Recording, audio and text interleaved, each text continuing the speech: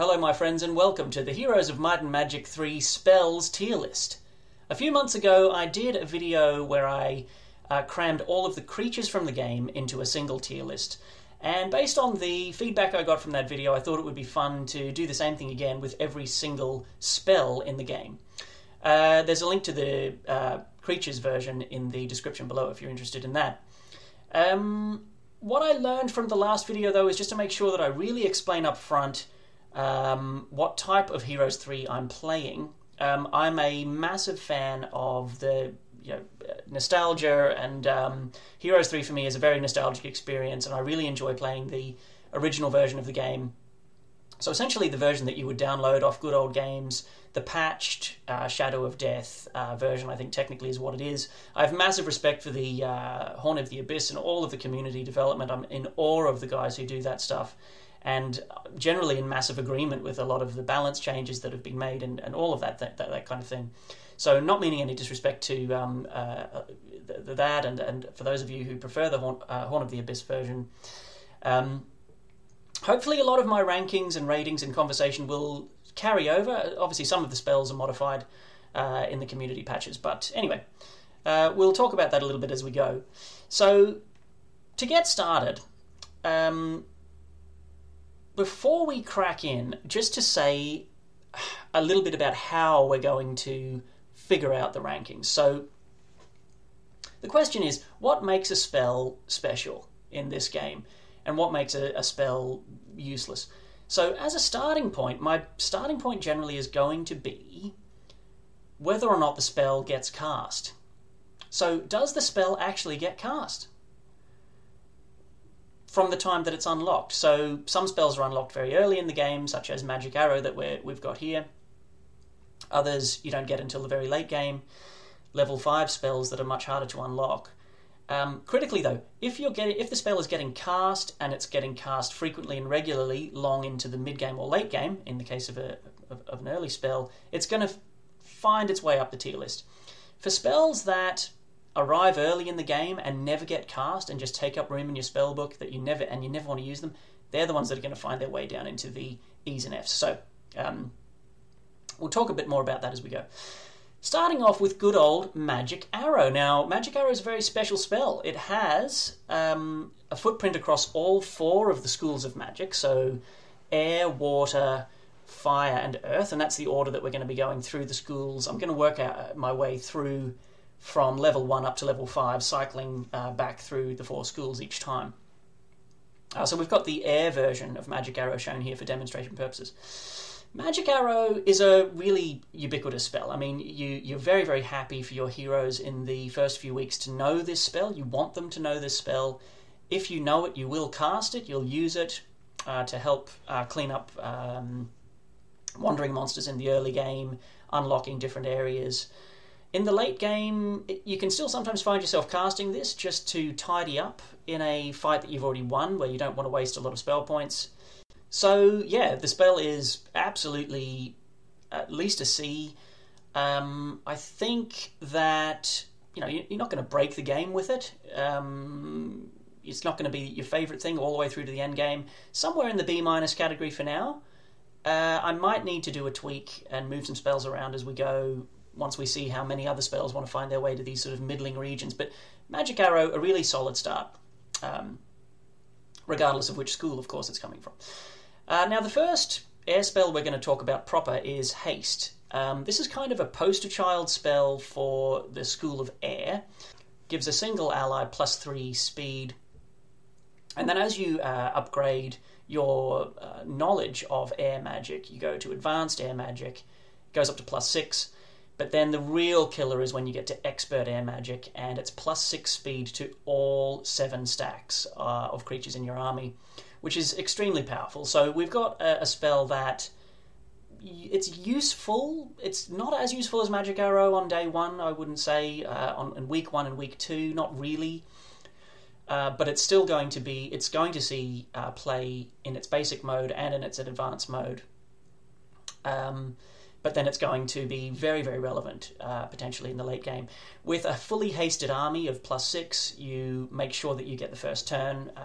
In the subsequent rounds of the combat, You're going to be able to fly over walls in one go when you're doing a siege.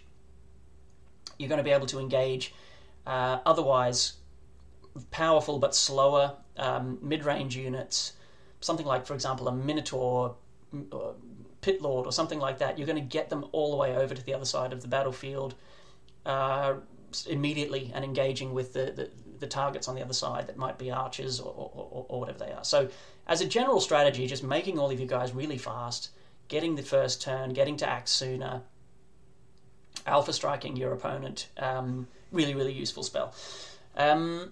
There's a special relationship this spell has with slow as well in the Earth School, and we're going to talk about slow pretty soon. I think haste, it's too prominent. It shows up everywhere. You're going to cast it frequently. Tentative A- for haste.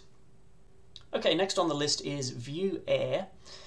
View Air is an adventure map spell. You don't cast it in combat, and what it does is reveals the location of unclaimed artifacts. This can be quite handy. I tend to end up using it mainly to try to decode what bits of the map still exist. So on the surface world there's ocean where there aren't any artifacts, and underground there's big tracts of the underground that are just, where there are no underground caverns. When you cast View Air and it shows you where the remaining artifacts are, you get a sense of where the rest of the map is. It's not really much more useful than that beyond that. Takes up a slot in level 1, so build your Mage Guild, you get View Air, and you're kind of going, it's okay. Not uncastable, not useless, like one spell point, a handy thing to sometimes do during the game. I think we're down in the D category for View Air for that reason. Okay, let's keep moving on. This is actually all of the level 1 spells that the Air School has. It's got a big pile of level 2 spells that we'll cycle back to, but we're going to move on to level 1 in the Water School, and the first cab off the rank is Bless. Bless is kind of the haste of water. It's a spell that causes a single one of your allied stacks to deal maximum damage in combat, and there are some units that have a range. Most units have a range of combat from minimum to maximum that they'll deal, and Bless replaces that with maximum, which is obviously really great for units that have a wide spread. So there are certain units like Lizard Warriors, ironically Cerberus and Hellhounds in the Inferno, which for flavor reasons I tend not to cast Bless on, even though I really, really want to whenever I have the opportunity to. Which is handy and okay. It's kind of like hasting a single stack for +3 at a basic level. It's just okay, it's not too bad. When you get up to Expert Water Magic, Bless affects the entire battle, your entire army, the same way haste does, and it's really excellent when that happens. So it's in a similar category to haste. I think it might be ever so slightly better than haste for that reason. It's a spell that you cast it when it comes online. You won't be immensely happy casting it once it's online in the early stages of the game, but by the late stages of the game, you're going to still be regularly casting it. So it's a great spell. It's a really good spell, and I'm going to give it an A.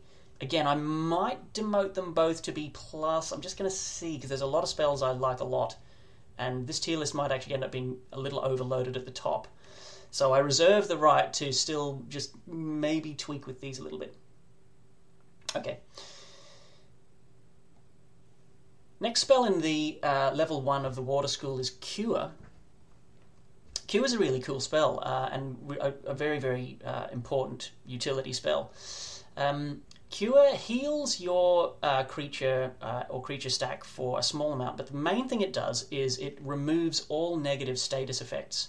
So if your units have been slowed, cursed, blinded, whatever it might be, Cure undoes all of that, which really, for an enemy hero, if an enemy hero has Expert Curse, cursing your whole army, if you're an Expert Water Mage, you can cast Expert Cure and undo the curse. And effectively, it's a wash. Undo that and allow the fight to continue. Extremely useful and important to have Cure in your bag of tricks. as a as a spellcaster, even if you're not an expert water mage. I think it's a solid B. I'm not desperate for it early in the game. I'm going to pick it up at some point later in the game, and it'll find some use somewhere in this sort of vicinity for Cure. Related to Cure is Dispel. Okay, so Dispel and Cure basically do this, well, they do a similar job. So what Dispel does is it removes all status effects from all troops on the battlefield. So again, if we're in that scenario that we just talked about, where your whole army's been cursed, Dispel does the same job that Cure does. Cure actually is a little bit better because it gives you a little bit of a HP recovery effect as well. But what Dispel also does is it debuffs all of the enemy's buffs at the same time. So it's very much a question of circumstance and situation as to which of these two is going to be more preferable. And of course, an expert water mage is almost certainly going to know both of them anyway when they tend to be casting them. Towards the mid-late game is though really where this comes alive. You're not going to be doing a lot of curing and dispelling in the early game, and I think for that reason they need to be. They can be crucial though in a late game battle. Expert dispel when your opponent's done something nasty to your army. I'm going to leave them here. I'm going to leave them here in the B- next to the magic arrow for now. Okay. I'm just going to get my hands on each icon as I drag them over here. So protection from water. This is the first of the protection series. Protection from water protects or reduces the damage that your units take from incoming water spells. Here's the thing. There aren't many incoming water damage spells. Ice Bolt is about as bad as it gets. And Ice Bolt only affects one stack of monsters. As you become an expert water mage, when you cast the protection, it will protect your entire army from damage from water spells. But the Ice Bolt can only attack one creature at a time. So sadly, I don't think I've ever cast this. I've never wanted it. On top of that, it's a level 1 spell, which means when I'm in my mage guild, I'm finally saved the 2,000 gold I need to build a mage guild. Goody, let's go for it. Man, I'm a water mage. I really hope I get Magic Arrow. I'm really hoping I get Bless. Let's see what we get. Roll the thing, open up the thing. What have you got after you've built your mage guild? Protection from water. You are very disappointed and you're never casting it. So this spell actually might be the worst spell in the game. It's going to be hard to beat. I moved it so far down that it's behind my camera. This might be the worst of the 4 protections, actually, just due to the fact that water doesn't do any damage. Like, not really, right? It doesn't really do damage, except with Ice Bolt. Frost Ring, I'm not going to bother protecting my soldiers against that. I'm going to have something else better I can do. Worth to say, actually, when it comes to combat, everything we've talked about here is a combat spell except for View Air. The key thing, a pivotal point around the game design that's worth really calling out here is that every hero may only cast 1 spell per turn. No exceptions. So even like the lowliest, ridiculous hero who's barely bought himself a spell book and has 10 spell points, up against a level 20 wizard he's an expert in all the schools of magic and he knows all of the amazing level 5 spells. They can only both cast 1 spell per turn, and it's one of the reasons why Dispel and Cure are actually quite important spells. There's no artifact in the vanilla game that I'm aware of that breaks that rule, that allows a wizard or a hero, to cast more than 1 spell per turn. And that's how and why it comes to pass that the spells, even the junior spells in the level 1, can be so important. Because if you are choosing 1 spell in a given turn, it means by definition you're not choosing all of your other spells. So you're choosing this spell to the exclusion of other spells. And that's just, I suppose, to double down on what I was saying earlier, this point about how we can measure virtue based on whether or not the thing gets cast. As opposed to in other games, other fantasy games, where your hero might have 4 or 7 things he could do on a turn, and he might cast 3 or 4 spells and attack with a few monsters or whatever it might be.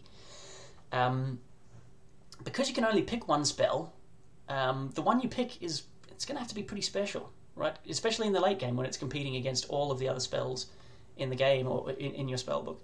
Protection from water, anyway, that was a bit of a sidecar. Protection from water, sadly, worst of the worst, and total garbage. This spell coming up next is Summon Boat, another adventure spell map. You can stand on the coastline with your water mage and conjure a boat into existence out of nowhere. Now, this is a really handy spell, really, really useful. I've used it many times to try to get from one location to another in a situation where I don't have access to the underground or I can't move and unlock other areas. It's like, well, one thing I could do is summon a boat and move on over. Boats are expensive, especially in the early game. 1,000 gold and 10 wood. That's a lot, especially if you are playing on a resource-constrained start, which is the start that I would generally tend to prefer playing on. So Summon Boat, very, very handy spell. Solid C+.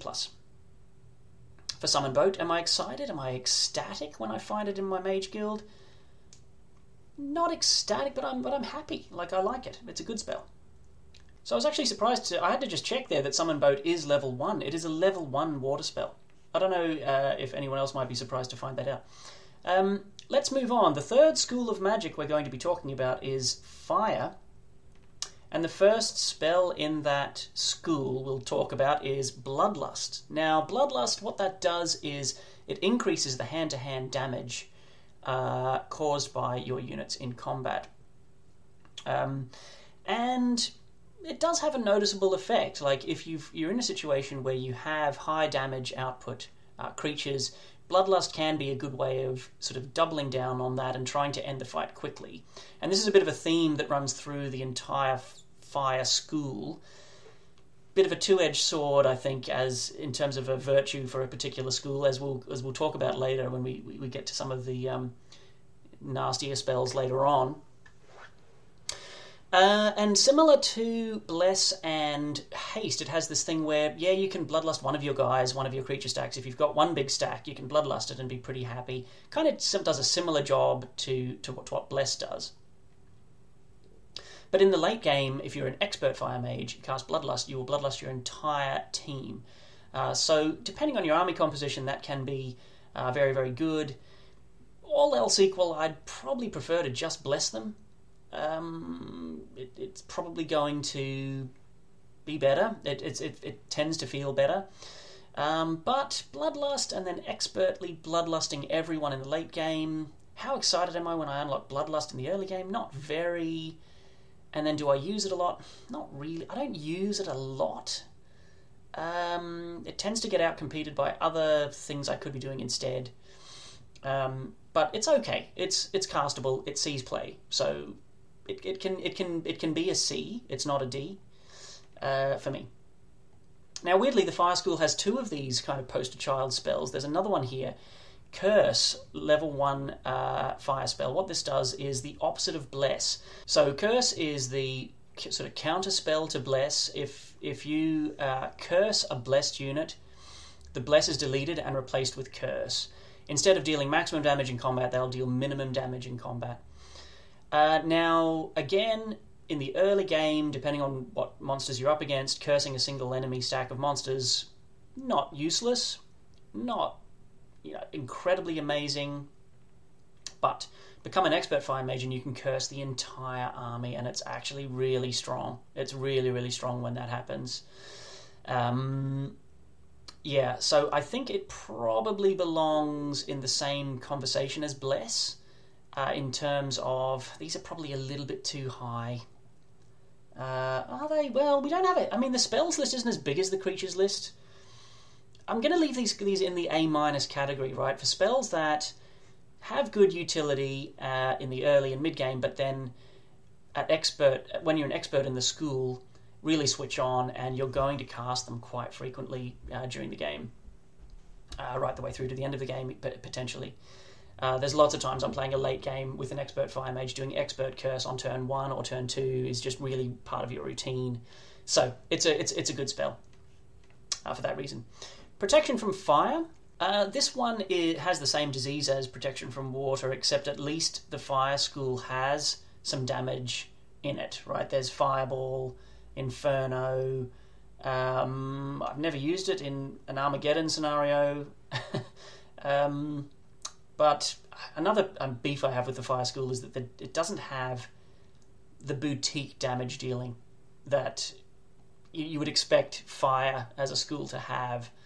All 4 of these spells are more or less useless. This one's probably a lot less useless than Protection from Water. It might have some application. I might even promote it. There we go. I'll give it some sort of life above the F tier. You might cast it. I don't know if it's a thing, versus Armageddon. I haven't found a situation where I'm like, oh man, I wish I had Protection from Fire right now. It would be so good against this. Not really, right? But to acknowledge that it's better than Protection from Water, we'll put it there. And that's the end of Tier 1 for the Fire School. And we're ready to move to the Earth School. And the first Tier 1 spell we'll be talking about is Shield. Shield has the effect on a single stack of reducing the incoming hand-to-hand damage by, I think, 30%, something like that. Very, very handy. Very useful. If you've got a critical unit that's sort of soaking up damage, in the early game you can cast Shield, and it has an effect. It might save you a couple of troops by the end of the combat. Similar properties to what we're talking about with the other guys, though. An Expert Earth Mage can shield the entire army, and that's actually really, really good and worth doing. You're going to be casting that well into the mid-game. By the very late game, as an Expert Earth Mage, you've got access to some other incredible spells, and it's hard to find time to do Shield because you've got so many other things that are calling on you to be cast. I'm kind of in this ballpark here for Shield. A handy spell, and doesn't help you against incoming ranged attacks. Isn't going to be a panacea for everything, but at Expert Earth competency, Earth Magic competency, a pretty good spell. What's next here? We've got Stone Skin. Very similar spell to Shield, just makes your guys harder to kill, increases their defense strength. As an Expert Earth Mage, Expert Stone Skin ripples its way across your entire army, but sort of struggles from the same thing that Shield does, is that by the time you're doing that, you're going to have better Earth spells to cast than this, despite the fact that it's okay. It doesn't have the wow factor of Curse or Haste in terms of what happens when you stone skin your entire army. Your opponent isn't going to be like, woo, not really, right? It's fine, but it's just okay. Like it's nothing to write home about. If you see that spell in your Mage Guild in the first week, it's like, nah. In fact, the more I'm talking, the more I want to just maybe demote it a little bit. It's a little bit worse than Bloodlust. Next cab off the rank is Slow. Okay, so Slow, unsurprisingly, is the opposite of Haste. In the similar way, these two guys are kind of counter spells for one another. If a unit is hasted and it gets slowed, the haste gets deleted and replaced with Slow. Slow has the effect of more or less halving the enemy stack in terms of speed. Now, in the early game, it can be pretty handy and pretty useful to slow things. If you are lucky enough to have some archery units, if you're a Master Gremlins type build at the beginning, slow is great, right? Hasting your Master Gremlins, not as good. They shoot first in the turn, but the bad guys are still coming over to kill the Gremlins at their normal speed. Slow is the spell that gives those Master Gremlins the extra 2 attacks, extra 2 turns of shooting, which could be critical to their survival or to you winning the combat with minimum losses. Generally speaking, Slow will have far more utility and applications out there on the adventure map fighting against random wandering monsters. When you're up against enemy heroes, if it's not a siege, Slow still is probably slightly better than Haste most of the time. It does depend on the compositions of the two armies. If you're the guy who wants to rush across and kill things in combat, in melee, Haste is probably the better one. If you're an archery army, Slow is going to be way better than Haste. And then, in a siege situation, Haste probably does pip Slow in that situation. I haven't explained, but it should be obvious by now, that if you're an expert Earth Mage, you halve the movement of the entire army when you cast this spell.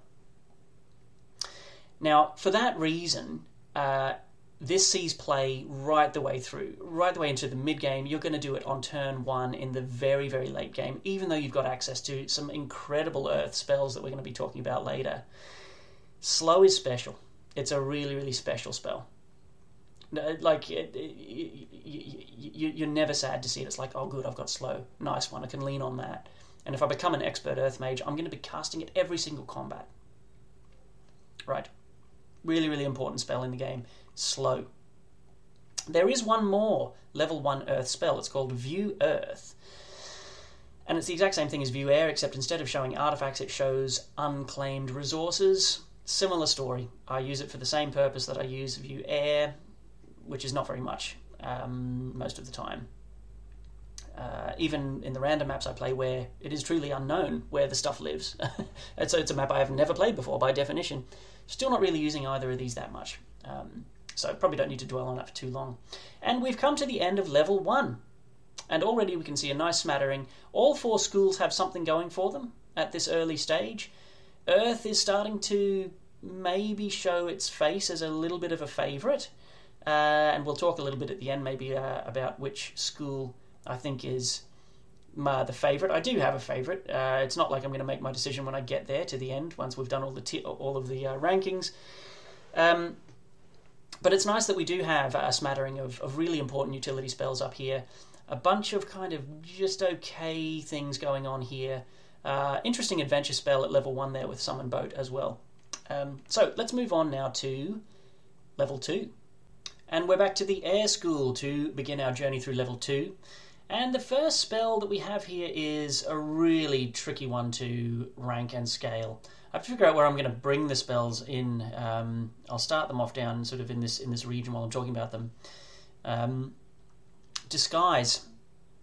This is a really, really weird one. So the idea is, out on the adventure map, you cast Disguise before you end your turn, and it means that enemies that are mousing over or looking at your army get a bum steer. They get wrong information about what's in your army. So I think this has quite a big application in multiplayer. Well, it would at least have some application in multiplayer. It's not really clear in single player how much of an effect this has. I've cast it in single player before, but then the AI will do things in its own turn in accordance with its own wishes, and you're not really sure if disguising did anything. So this is, I don't really know where to rank this one. It gets cast, but not very often, and it's not exactly pivotal. So I don't think it's a big deal. I'm just going to leave it down in the doldrums, in the D somewhere, and I'm not going to feel too bad about it. I don't want to wax on too much about it. It's not a spell I rely on or care about too much. Disguise at level 2 in the Air School. The next one, there's actually quite a lot of these. There's more spells at level 2 in the Air School than there are in any other level of any other school. The second one is Disrupting Ray. Disrupting Ray reduces the defense rating or the defense score of a single stack of enemy monsters, which sounds a bit like instead of doing that, I could increase the damage I deal when I attack that monster, or I could bloodlust the guy that's attacking it. So you can reduce the defense of the target, kind of as it does a similar thing. So in a 1v1 situation, bloodlusting your guy or disrupting Ray his guy, it's going to be about the same, right? So we're already thinking maybe not that good. However, there is this one interesting thing that happens with Disrupting Ray, where uniquely, among most, I think it's uniquely, it can be stacked. You can target a single pile of creatures multiple times with this spell and repeatedly pummel its defense rating down. Now, at expert level, it doesn't hit every enemy stack. It doesn't hit all 7 of the enemy stacks. You still have to pick an enemy for it to hit, and it's just that it hits it harder. Now, what is the value in iteratively, continually piling in to reducing something's defense, the defense strength of something, Well, it's not like you're going to wait 5 turns before you start attacking it until now it's finally got its defenses down. I'm ready to begin attacking it. You're going to be piling into that creature kind of on the first turn you cast it, which means that it'll be a smaller threat by the second turn and a small threat again by the third turn. It really only has application when you're up against one particular gross-looking stack of creatures that you really need to pile into quickly. So its application is actually rather limited. That being said, I have cast it. I've cast it before, and I've done the multiple stacking thing, and I've gotten some utility from it, but not really. So at level 2, it's just a kind of a worse bloodlust most of the time, and the stacking ability, not that cool. It reminds me of Searing Blow in Slay the Spire, for those of you guys who might be familiar with that game, where you can continually pile onto the card and continually put your resources onto it, and you supposedly get this one massive payoff then. But reducing someone's defense strength over and over again in an iterative turn-based fight, it's not going to be that relevant compared to the other things you could be doing instead. Okay, so that's Disrupting Ray. I mean, I could wax on, and probably I'm waxing too long on some of these spells. And we do have a lot to get through. Fortune is the next spell, level 2 in the Air School. This increases the luck of a stack of creatures, and by the late game, by the time you get to the late game, it increases the luck of everybody. Let me just make absolutely sure that's right. Yeah, increases everybody's luck by +2. Not useless, actually. I was about to say not very useful. It's not really very useful at all until you're an expert. If you're an expert Earth Mage and you can increase everybody's luck by +2 and you've got a big army, okay, that's good. So the whole point of being lucky is that when luck triggers, it's basically like being blessed. You deal maximum damage. And if you've got expert luck is actually a secondary skill as well, and you can end up dealing double damage when the trigger sort of procs or when it goes off. Yeah, giving everyone +2 luck, it's just okay. I mean, obviously, part of the problem is it doesn't synergize with luck. If your hero has luck as a skill, which is an extremely strange thing to say, isn't it, having luck as a skill? But if your hero has luck as a skill, all of your soldiers are already at +2 or +3 luck. There's no point casting Fortune on them. So there's no build where you go for luck and Fortune, which is kind of a shame. Yeah, it's just okay. It's just an okay spell. It's not going to get cast a lot, right? It's down here in the Ds, probably. It's not woefully bad. It's probably not up here. It's probably more like down here, right? And I might just do a little bit of a rejigging here to line everything up. Just bring that one there and bring that one there. Yeah, Fortune at level 2, it's just okay, right? You're not particularly excited if you find it in your Mage Guild. The one you've all been waiting for, level 2 air spell, Lightning Bolt. This is an absolute poster child for the Air School, this idea of damage dealing. People will tend to use Lightning Bolt to refer to, just damage as a concept, dealing damage to someone. I'm lightning bolting them. It's because Lightning Bolt, for the mana that you spend, it's about 8 to spell points, whatever it is, deals the most damage per mana spent. It deals much more damage than Magic Arrow. It deals more damage than Ice Bolt, that we'll talk about in a second.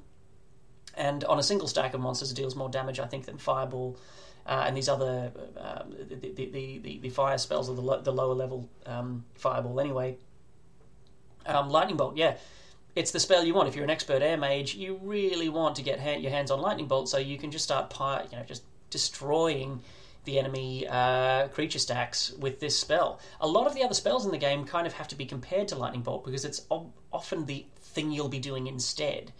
So, like, for example, instead of hasting my guy here, instead of slowing his guy, instead of shielding my guy, I could just Lightning Bolt the enemy. There's nothing just like killing them. And that's what this spell does. So, it's A. Is it special? Is it better than these? It's more exciting than these, yep. Is it special? Not quite. But it's an extremely good spell, and you're going to be very, very excited to grab hold of it in the early game. And you'll still cast it quite regularly in the late game, but it does lose out to the more powerful damage-dealing spells in the late game. But just massive, massive utility out of this spell. Lightning Bolt, man. Like, who can say no to Lightning Bolt? It's an A-grade spell. No one watching this who's played the game would disagree with that. Would they? Let's find out. Next we have Precision. Precision increases the damage dealt by your ranged units, and all of your allied troops with ranged attacks are buffed if you have Expert Air Magic. When you do this, this can be a thing. If you have like if you're going for Grand Elves, and maybe you've got your hand on a good tower town, and you've got some mages and master gremlins, and you've got like this kind of shooting army. Precision's pretty handy. There's lots of artifacts that buff the damage output, like the bowstring of the unicorn. Maybe I can't exactly remember all the artifacts, but how pumped am I? Oh yes, Precision. Woo! Not really, right? It's not going to have as much utility as these spells up here. It's not going to see play very often. D+? D+ for Precision for now. Still got 2 to go at level 2 of the Air School. Protection from Air. Yeah, Protection from Air. Lightning Bolt's one of the key things you're going to be facing from enemy heroes right the way through the mid-game, and protecting your units against that spell, particularly if you know that the enemy hero has it, isn't nothing. It's okay. It's going to have more utility than Protection from Fire. Although Protection from Fire might find its way to being relevant. I think I might just I'm going to move Fire up a little bit. I think Protection from Air is slightly better than Protection from Fire, because there's a little bit more, like, for example, Chain Lightning is a really important spell we'll be talking about later, that protecting your whole team against, it's probably going to have a little bit more relevance. You're still very disappointed with protection from anything in your Mage Guild. It's like, protection from Thingo. You're not really going to be looking forward to casting that. Right. I could just keep waxing on, but I know I need to keep moving. Visions is an adventure map spell that I find actually to be very useful. You cast Visions, and I can't remember. I do have the wiki here just to help me out, and I hope you guys forgive me for that. Just to remember what you actually get shown. The idea is you cast Visions and then you mouse over an enemy hero or an enemy stack of monsters. It tells you, the composition of the army, what's in it, and by the time you become an expert, it tells you the enemy town statistics and garrison composition and the quantity. Right, so it tells you everything that's there. I don't exactly know how it interacts with Disguise. I'm not sure it's ever come up in my gameplay. But yeah, Visions has saved me from blundering into a silly fight on more than one occasion. I'm happy to put it up here somewhere. I use it. I do use it. It's about as good as these things here. Is it that high up as a B? Probably not. It's probably trailing at the tail end of this sort of little train we've got going, which I'll just bump along a little bit. Yeah, I think it's probably at the back end of that train. Right. That's the end of level 2 in the School of Air. Now we must turn our focus to level 2 in the School of Water. And the first spell we're talking about is Ice Bolt. Ice Bolt is the poor man's version of Lightning Bolt. It's the exact same idea. It's a little bit less mana to cast it, and it does an annoyingly less amount of damage. Like, it's probably about 80% as much damage, and it costs 80% as much spell points. But the bang for buck is really in Lightning Bolt. You want the extra damage. You can only cast one spell per turn. I've got the spell points ready to go. I want to kill the enemy. Which of these two spells I'm going to cast? Have a guess. It's going to be Lightning Bolt every time. Is the one you're going to cast. If you're stuck without Lightning Bolt, and you only have Ice Bolt, you'll still use it. You'll cast Ice Bolt. I think you'll cast it more than Bloodlust. You'll cast it more than Stone Skin. You know, we're looking at maybe heading towards this sort of region again with yet another spell. We're in the sort of B-y category, sort of here. So I'll find a way to make it a B- for now. Kind of in here. It's a spell that gets cast. You'll use it in the mid-game. You might rely on it quite heavily, actually, all the way through the mid-game, if you're an expert water mage and you never learnt Lightning Bolt. Ice Bolt's fine. It does an okay job. You're okay. It's. I mean, what are you worried about? Don't even worry about it.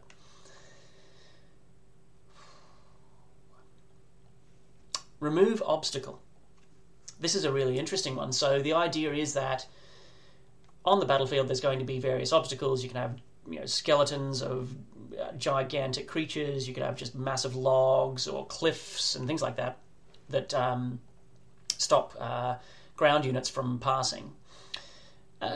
Removing obstacles, I think, is kind of underrated. It's probably something that I overlook in the sense of, like, okay, what I'm going to do on turn one here.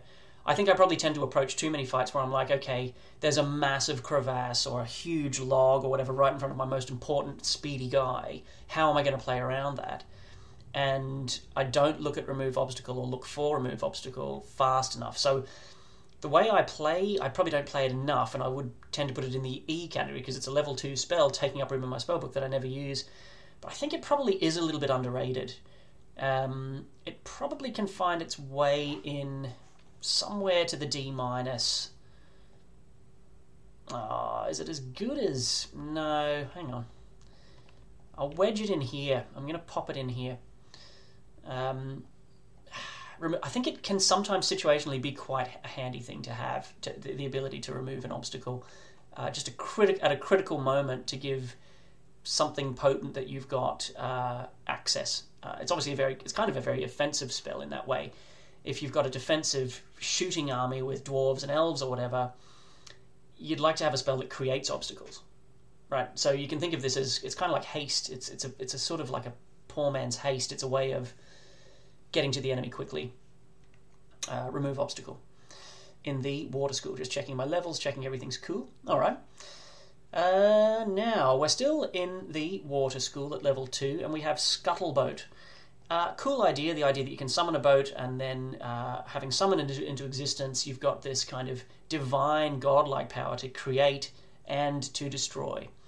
I have scuttled boats in the past, so it's not an E, but it's nowhere near as good as Summon Boat. Like, it's nowhere near as much utility as Summon Boat. So, where are we? I'm probably scuttling boats down here in the D zone. And I'm starting to get nervous and worried about getting the order of these right, which I'm probably being too perfectionist and too pernickety. It's clearly worse than Summon Boat, but it still has some applications. It might need to be more sort of down here, but all these spells are kind of in this. Don't really use them very often. Every now and then they're kind of okay. Shrug. So you could equally pick all 7 of these up and randomly change the order of them, and I would agree with it. Maybe just by telling you guys how I feel, that's good enough, rather than having to always show it necessarily graphically. A lot of pressure on me with this, you know, like, with the Creatures video, I got tons of comments. Like, the Creatures video has actually become, in a couple of months, my most viewed video in the whole history of the channel, and it stirred up so much controversy, which is exactly what I was setting out to do, by the way.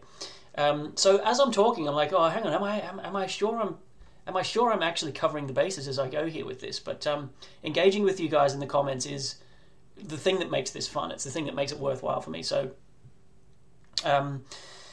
anyway, hopefully I'm explaining things well enough in terms of my opinion as we go. The next one is Weakness. Weakness is a spell that reduces the attack strength of an enemy unit.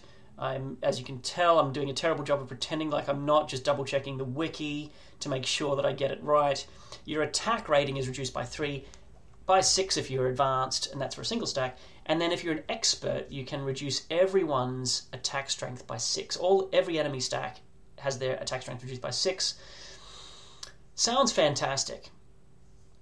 The thing is that late in the game, when you're an expert water mage, the stuff you're up against is going to have attack of 20 and 24 and crazy numbers like this.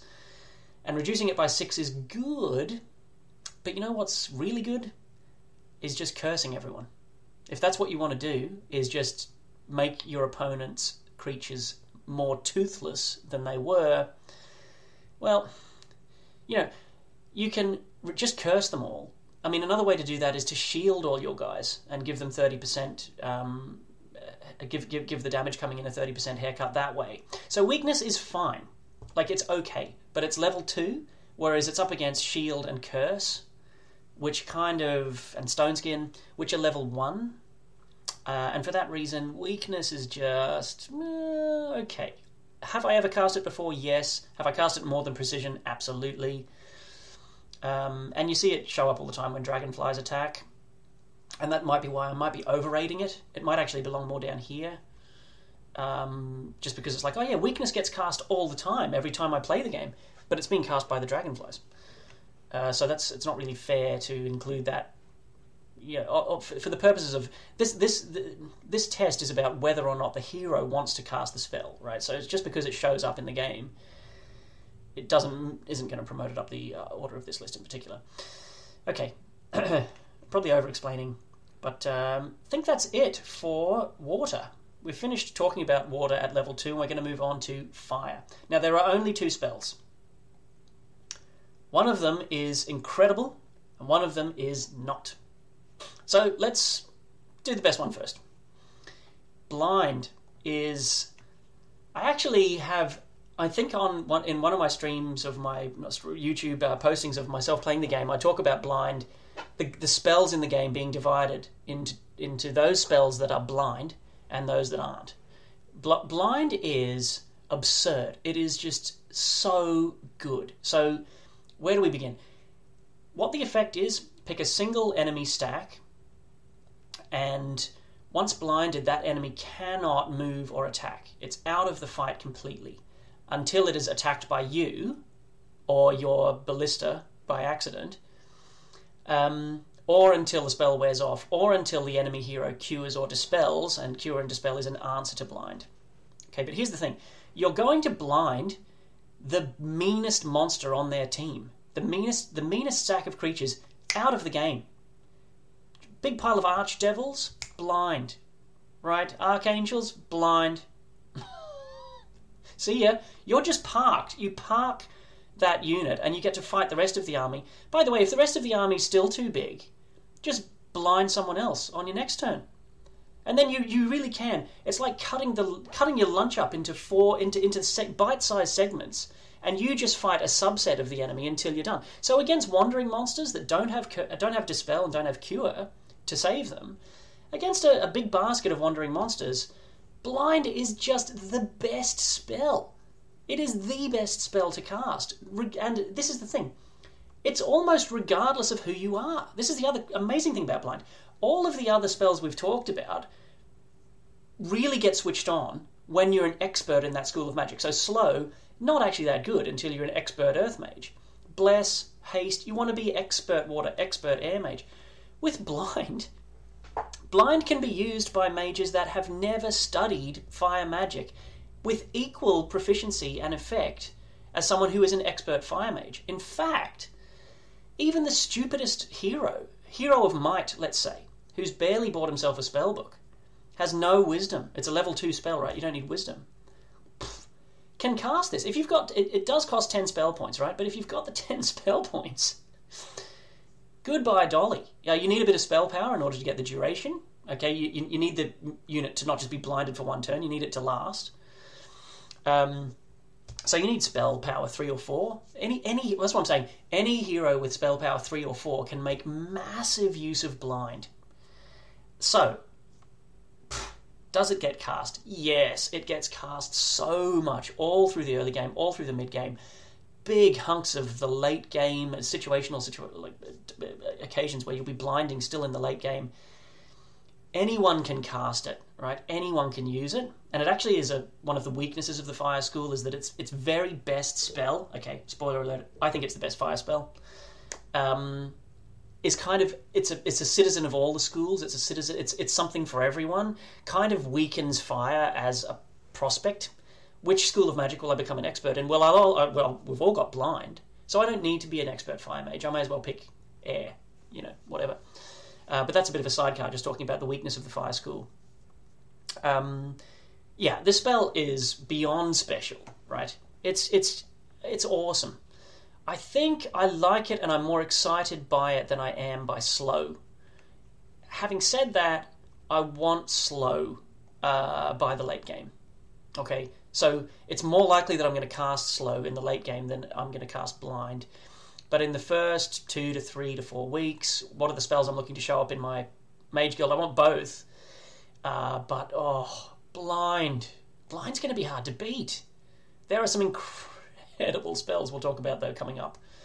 So it's not top of the pops. I haven't made my decision. I like to save my decision on who's the most specialist until the end. That worked really well last time with the creatures video, but I like it better than slow. It's just so good. There's nothing like blind. Great spell. Have I sold you? Maybe not. Maybe I have, maybe I haven't. I hope I'm coming through nice and crystal clear here. Right, how are my levels? I hope I'm not. My audio's okay. There is another fire spell at level 2 in the School of Fire. It's called Firewall, and what this does is it puts up literally a wall of fire. Now, any enemy passing through the firewall takes damage. Great. Well, let's say that you put the firewall up in front of, I don't know, some gogs or some elves or some marksmen or something like that to really discourage the enemy from attacking it. Well, here's the thing. The enemy just gets to make whichever decision is best for them. So what I mean by that is, if what's hiding behind the firewall is absolutely deadly and has to be destroyed at all costs, the enemy can just walk through the firewall and take the damage. It does deal decent damage to them as they walk through it, and if the thing that you're hiding behind the wall isn't that big a deal, well, I'll not walk through it then, and I'll just avoid it. So this thing's competing against. There's another spell we'll talk about later in the Earth School called Force Field. Force Field actually puts up a barrier that is impassable. You cannot go through it. You can't land on those hexes. Land units cannot walk through them. A far more definitive way of putting something on the battlefield. And this is kind of like the create obstacle, right? We talked about before. You've got remove obstacle. This is the create obstacle, this defensive spell. But it's not. You're handing the initiative to your opponent and saying, what do you want to do? Now, against the AI, you can probably put firewalls in silly spots and the AI will be too stupid to navigate them. I don't know if that's right or not, but this spell is not good. And I'm looking at these ones here, and I've cast these before. This guy, very, very rarely looking to firewall something, and almost every time I think I've ever cast it, it didn't really do what I wanted. It didn't actually affect the battle the way I thought it was going to. Okay. All right, that's level 2 in the Fire School. Moving on to the Earth School at level 2, we have Death Ripple, and Earth magic has this whole connection to the Necropolis heroes and to the Necropolis town. And this is a spell very much for heroes that have an army full of undead soldiers from the Necropolis town specifically. Death Ripple does exactly what it says. Anything that isn't undead takes damage. Here's the thing, though. It's not a lot of damage. In the early game, I don't need to be doing massive AoE. I'd love to do massive AoE. I don't need to be doing light AoE damage early in the game. Right, early in the game I'm up against wandering monsters in clumps of 2 or 3, and if I want to deal damage to them, the best way to do that is probably going to be Lightning Bolt. Pick a stack and kill it, as opposed to Death Rippling all 3 stacks. The total amount of damage dealt is lower than you get out of the Lightning Bolt, and you can use your superior ability as a human being to kind of govern the battle by just destroy one of the creatures or massively hamper them with Lightning Bolt. It's just going to be better than Death Rippling. It's obviously also extremely situational. It only works when you've got undead, kind of strictly undead, right? Like, let's say you've got 5 soldiers in your army, and for some weird reason you've also got a non-undead troop stack, well, the death ripple is going to hurt that non-undead stack. I'm just going to check here to make sure I understand what gets hurt by it, right? It's non-undead units. So if you've got some gargoyles, other stuff like that, golems or something that don't care about morale in your army, they're going to take damage from death ripple. There's going to be something else you're going to do instead. Yeah, I just think in the late game I'm not going to cast, like when I am Necro, I don't tend to cast it. That said, I do cast it. It has been cast. So I'm putting it at the back end of this quickly growing concertina of spells that are just kind of okay. Once in a while, might be relevant, sort of can be useful. But you're not particularly enamoured of it, right? Final spell at level 2 in the Earth School is Quicksand. Quicksand is a little bit in the same category as Firewall. I think it's better than Firewall because it puts random bits of quicksand over the field, right? Which, if you're playing a defensive tactic or a defensive strategy, is fine. It goes up to 8 different random tiles, but it's really only useful out in the open world adventure map. When you're fighting a siege, if you're defending the siege, putting quicksand around the place isn't really going to help much. And if you're attacking, it's obviously an absurd thing to do. Because it's just going to restrict your ability to move around behind the castle walls once you've breached the walls. So very situational, right? You'd almost want to be able to... Well, I guess you could combine this with force fields and firewalls and have a kind of a strategy that way. But, yeah, like quicksand, not really good enough. I'm going to put it down here next to firewall. I'd like to put it in D+, but we're running out of room. And I'm going to force myself into making some tough choices because I don't just want to double up and have the graphics just piled into D-. But there's a lot of spells in this category, I think, is what we're discovering, as I'm discovering as I'm talking about them as we're going through as well. All right, we are finished level 2. We're ready to move on to level 3. We're going to cycle back up to the Air School, and we're talking about Air Shield. Now, Air Shield is a spell that protects your guys against incoming... missile ranged attacks. For more information on what this is, it's 25% less damage at first, rising to 50%, and then by the time you're an expert air mage, and this is where it kind of comes into its own, it reduces incoming damage from all ranged units to all of your allied stacks by 50%. So this is kind of Shield, except for ranged, and instead of giving 30%, it gives 50%. So is it good? Oh, I don't use it very often, but it can be situationally quite useful in the late game. I think it might be in this vicinity here, but it's worse than Stone Skin because Stone Skin does do something in the early game and you can expertly use it in the late game. Air Shield really is nothing.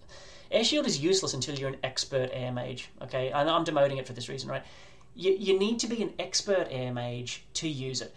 The reason is that most armies, very few armies, have one massive stack of troops, again, unless you're in the late game. If you've got an army with 4 or 5 different troop stacks, well, being able to shield one of them against ranged units, ranged attacks is pointless. Shielding one of your guys, that's a thing, because you can see which of your 4 stacks is at risk. Which of my boys are going to get smacked up here? I'll shield him. You can't dictate who the enemy shoots, right? So if you're only a basic or advanced level, you've got to pick one of your stacks to shield against ranged attacks, but that just means the archer picks somebody else, and the AI is smart enough to do that. The AI in this game is excellent. It's one of the other reasons why it's just an incredible game. Like, God. I mean, AI in any of these games, with tactical combat, is a challenge to program. And okay, yes, it misbehaves sometimes, does some things you're kind of going, But overall, man, I cannot speak highly enough of the AI. I can't speak highly enough of this game in general. It's just such an amazing game. Air Shield, it's got that thing I said. You need to be an expert air mage to leverage it, and then you need your enemy to have lots of shooting. So have I played it before? Yes. Do I care if I never discover it, if I never learn it? No. Okay. That's how that works. Now, air magic has this other spell, which is very interesting, called Destroy Undead. Again, very situational. You do a bunch of damage to every undead pile of troops, friend or foe. Okay, so it's the opposite of Death Ripple. It's the complete opposite of that. It's not like a status effect or anything where they counter each other, but it's the reverse side of that coin. This is a handy spell to have in your backpack. You're not going to cast it very often. Okay. Will you cast it more often than Precision? Probably. So let's give it some kind of life. With my tiles that I'm pasting in here, I couldn't get every tile to be the exact same size, and as a result, it's a little bit of higgledy-piggledy-ness going on, which I can't actually do much about with the tools that I'm using here. Hopefully you'll forgive me for that. Okay, so not too much more to be said about Destroy Undead. I think it feels like it hits the undead fairly hard when you cast it, if you've got a good application for it, but it's a fairly niche scenario that you're going to find yourself casting it, and you're certainly not going to be sort of pining for it.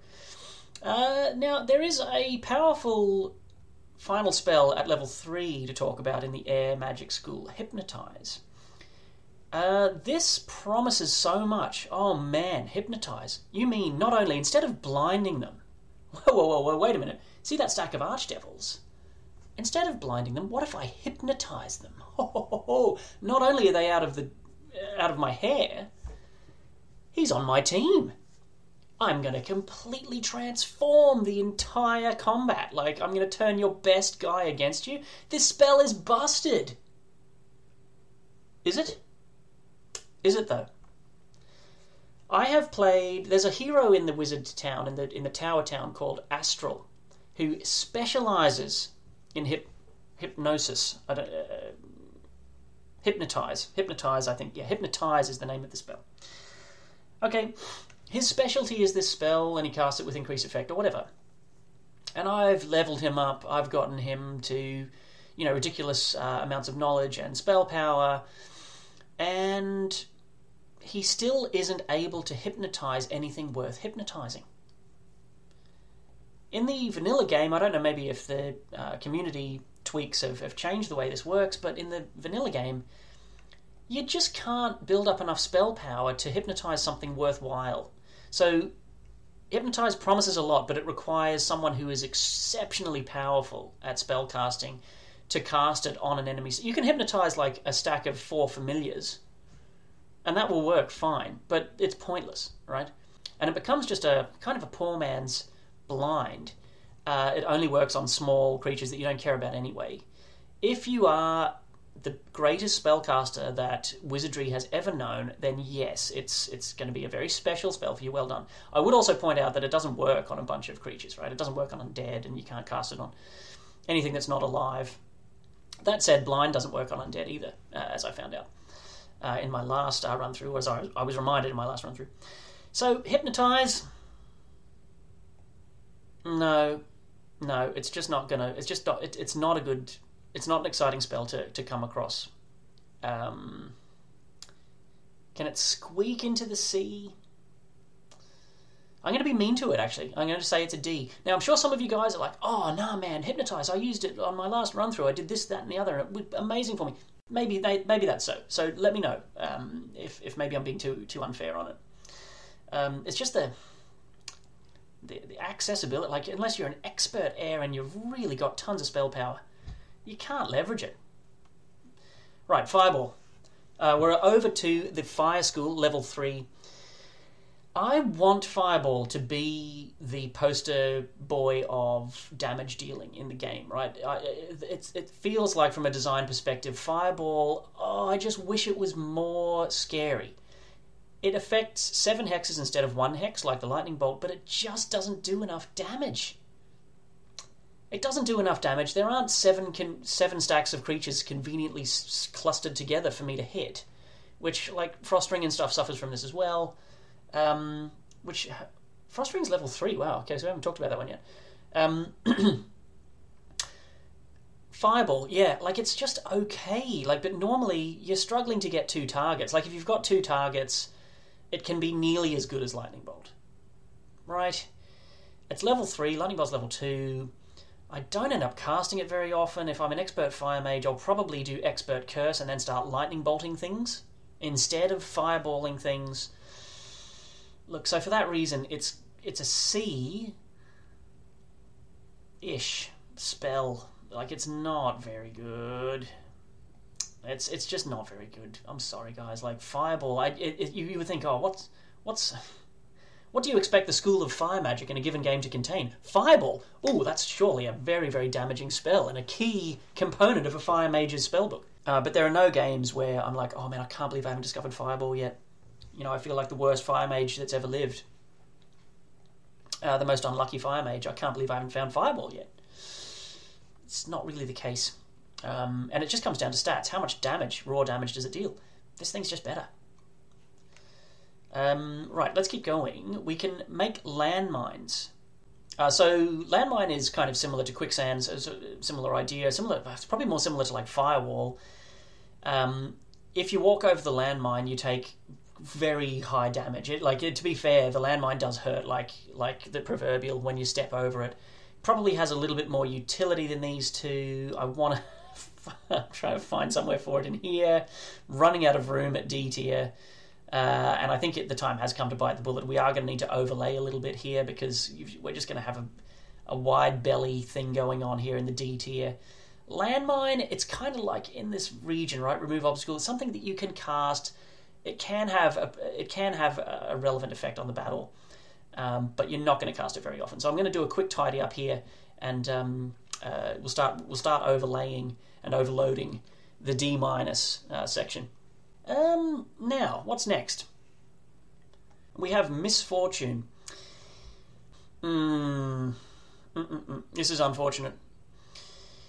It's kind of the opposite of fortune, right? Like, the idea is that you reduce everybody's luck by 2. Here's the problem. Luck is non-negative. You can't be unlucky in combat. When you go to swing your weapon or something, you can't. There's no such thing as a trigger. They swung with bad luck this time. Swing and a miss. You can only have 0 luck or neutral luck up to being super, super duper lucky. So you need. This thing does the same thing, right? You can pick an enemy unit and make it reduce its luck. If you're an expert fire mage, you reduce everybody's luck. But here's the rub. They need to be lucky in the first place. Fortune is something that you can take someone who has no luck at all, or an army that has no luck at all, and you can make them lucky. But misfortune relies on the enemy already being lucky, so that it can be nerfed. If the enemy is already at 0 luck, like, misfortune doesn't do anything. And at basic and advanced, picking a single enemy to reduce his luck? Come on. So this thing, okay, it's tier 3. So in terms of punishment for being bad, being level 1 and useless is worse than being level 3 and useless, in my opinion. Okay, so that's what I'm saying. How to find your way into the F tier. A surefire way of finding your way there is to be level 1 and useless. Or this might be level 2, I can't remember. Protection from water. But this spell is kind of, so ridiculously corner case that you're almost never going to cast it in a million years. You're just not casting it. I don't know if we'll come across a spell that's just less useful and has fewer applications than Misfortune, apart from this one. So I'm putting it down in the F. Like, it's really, really bad. You don't want Misfortune in your mage guild if you can help it, which you can't. All you can do is build the thing, cross your fingers, open the mage guild window and see what you've got. And if it's got Misfortune, then, well, the irony is self-evident for everyone. Okay, that was level 3 in fire. Level 3 in earth, and earth starts to go a bit bonkers here. Spoiler alert, earth is the best school, and it's not even close. Animate Dead is the first spell, though, at level 3 in Earth, and what this does is if you've got a stack of undead troops that have taken damage, you can animate dead on their undead butts, and they'll come back to life. You'll get restoration of HP on that stack of troops. Okay. And the power level, or the number of troops you get back, is a function of how much spell power you have, and whether you're an expert or advanced or basic Earth Mage. And this is a really, really important and useful spell, assuming that you have an undead army, or that you at least have an undead stack that needs reanimating. It's a very close cousin of a spell we'll talk about in, probably not for a while, because it's the next tier up, which is called Resurrect, which is a way of bringing living creatures, restoring their HP. But in the classical sense, this and Resurrect both are your classic heal, right? All games, most fantasy-style games have this concept that hurt, damaged units can be healed. And heal generally tends in a lot of games to be very, very powerful. And indeed it is powerful. It is powerful in this game too. I don't know how. I wish we'd kind of done Resurrect first, because it's easy to sketch. It's going to be a spoiler alert. It's definitely way up here. In fact, it's probably in the special. But we'll get to that. Animate Dead. It's special for your undead soldiers. So where do I want to put it on the ratings chart? I don't know why I said ratings that way. It's because I can't decide. Excitement factor. I'm more excited by Haste in my Mage Guild than Animate Dead. But if I'm a Necropolis-focused person, I'm really going to want this. It's like when you're casting it, it's for a reason, and you're delighted that you've got it. Animate Dead. But because it's situational, I'm just going to put it here. I don't really know if that's right, but I'm kind of making the rules up of what dictates goodness as I go. So I'm just going to say, you know what, I'm just not going to get too upset about it. This is a spell, this next one, Anti-Magic, that I actually don't mind admitting I always forget what the heck this does, which tells you something about how often I cast it, right? Allied troops are immune to spells from level 1 to 3 at basic. At the advanced level, it's level 1 to 4. In other words, level 5 spells still hurt them. And at expert, if you're an expert Earth Mage, it's still a single stack of troops. You pick one stack of troops and you make them immune to all spells in the game. Now, the magic elementals and black dragons that we talked about in the last video already have this property. They've already had expert anti-magic cast on them. That's how you can think of it. This could have some niche applications where you have a late game build composition made up of only one stack of monsters. You've got one big stack of, let's say, phoenixes or archangels. You get the first turn, you cast expert anti-magic on them, and all of a sudden you've got a bunch of black dragons that are even better than black dragons. Sure, okay, fine. But most of the time you're going to have 4 or 5 different stacks, maybe 7 stacks of units in your creatures in your army, and making one of them completely immune to magic means that the spellcaster on the other side of the field just picks one of your other guys. So it's 2 corner case. It doesn't get used enough. For me, it probably gets used more, I imagine, out there than some of these other things. I think we're back down in this region, aren't we? We are. And I'm going to have to do that little tweak again. So we'll do that.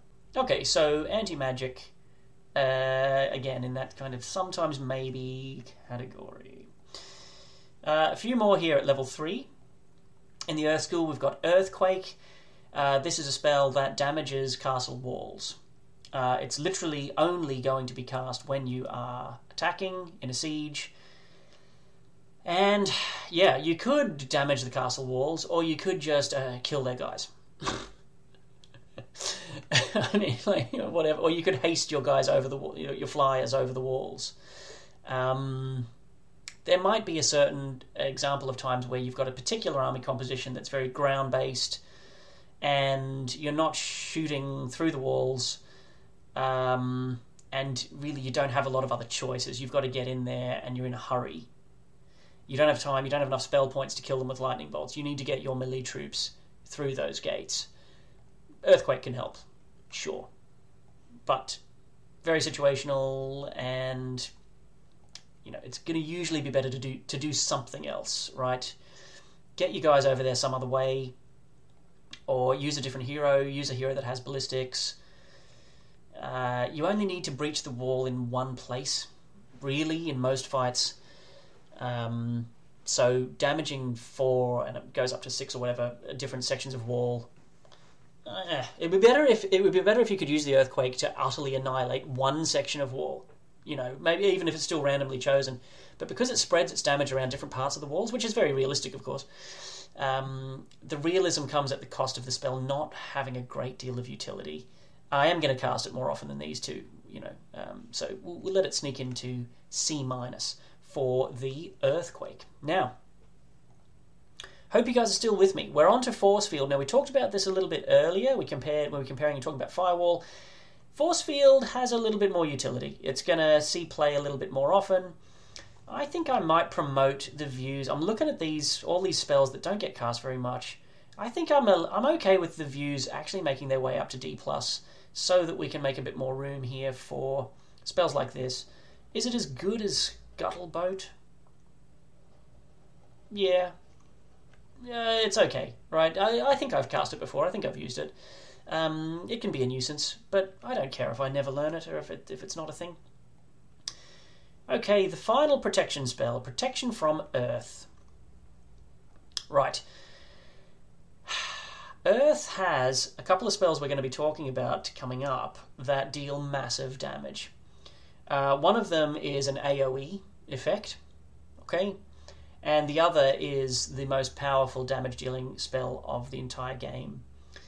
So I think Protection from Earth is probably the best one. Even okay, it's level 3, but you're not going to use it. You're not going to need it until you're up against things that are level 5. So its level doesn't really matter. With that said, because it's level 3, it's not chewing up slots at level 1 and 2 that the others are, which makes it better for that reason as well. Anyway, so this spell has a lot more going for it than the other 3. It's not better than this other stuff I've just been talking about, but you might cast it to protect every soldier in your army to give them a 50% reduction against the 2 spells that we'll be talking about coming up. So, not in the junkyard, but maybe it's even too high up here. Maybe it should swap with Death Ripple or something. I'm gonna make that swap. Okay.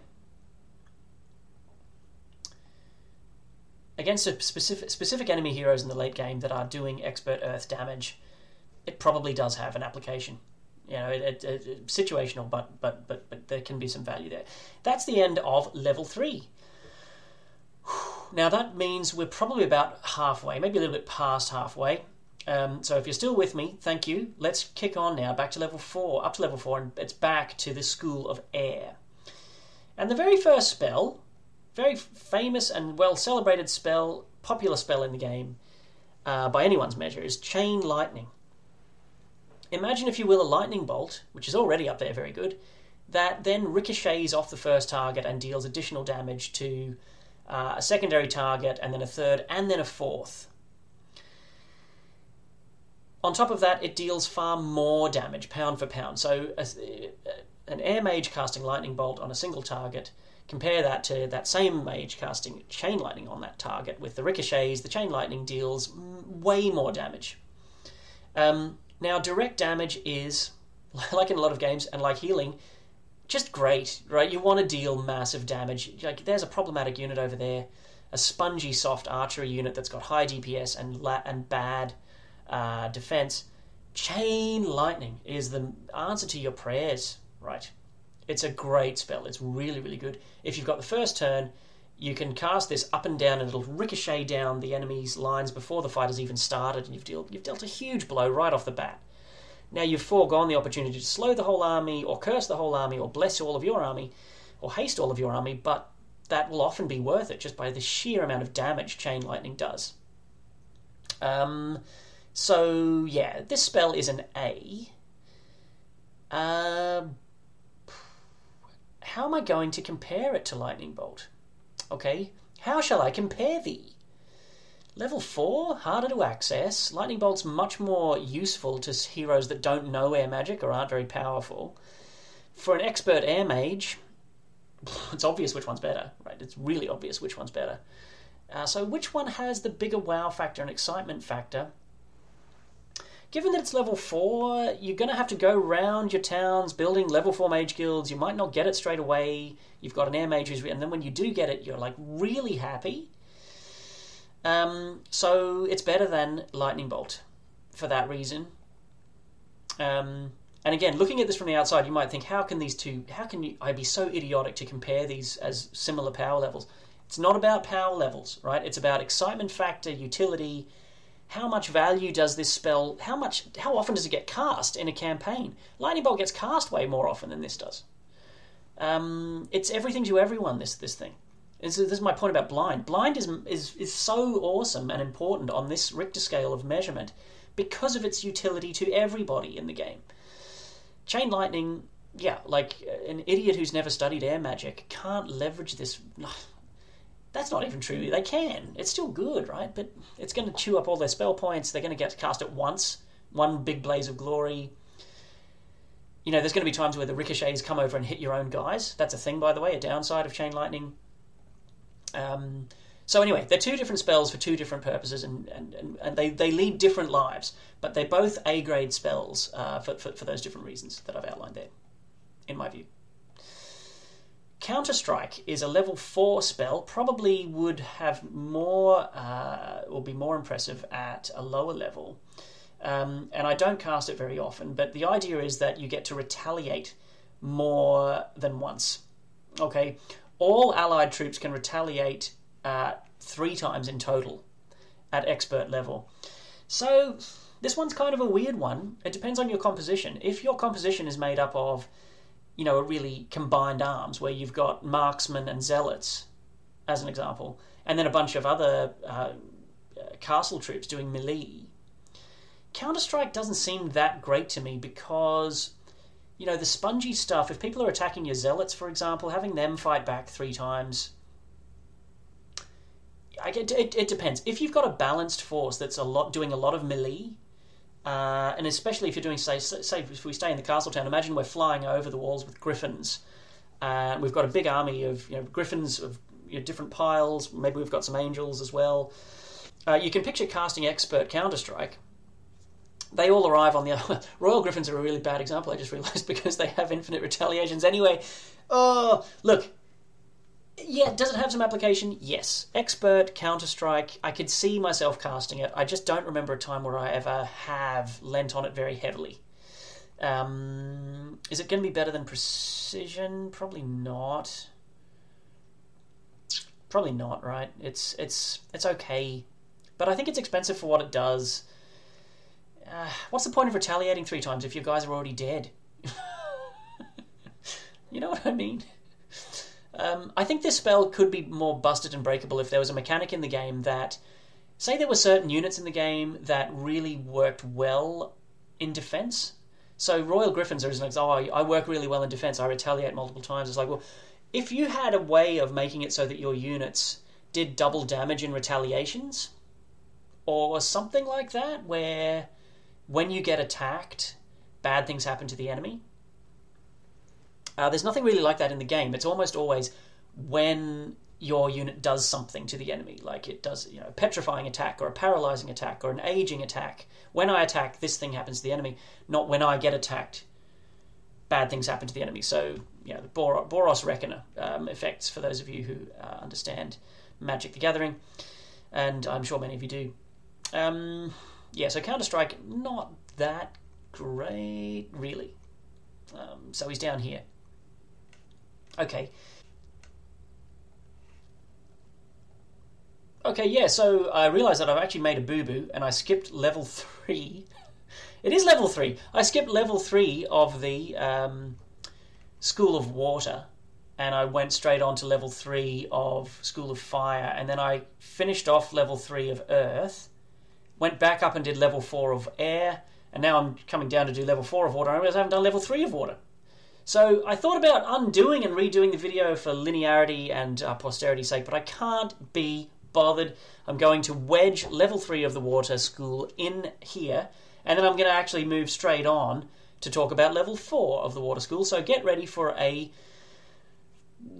day at the water park for the next 10 or 15 minutes. I don't know how long it might take me to get through, but let's spend some time in the water school, shall we?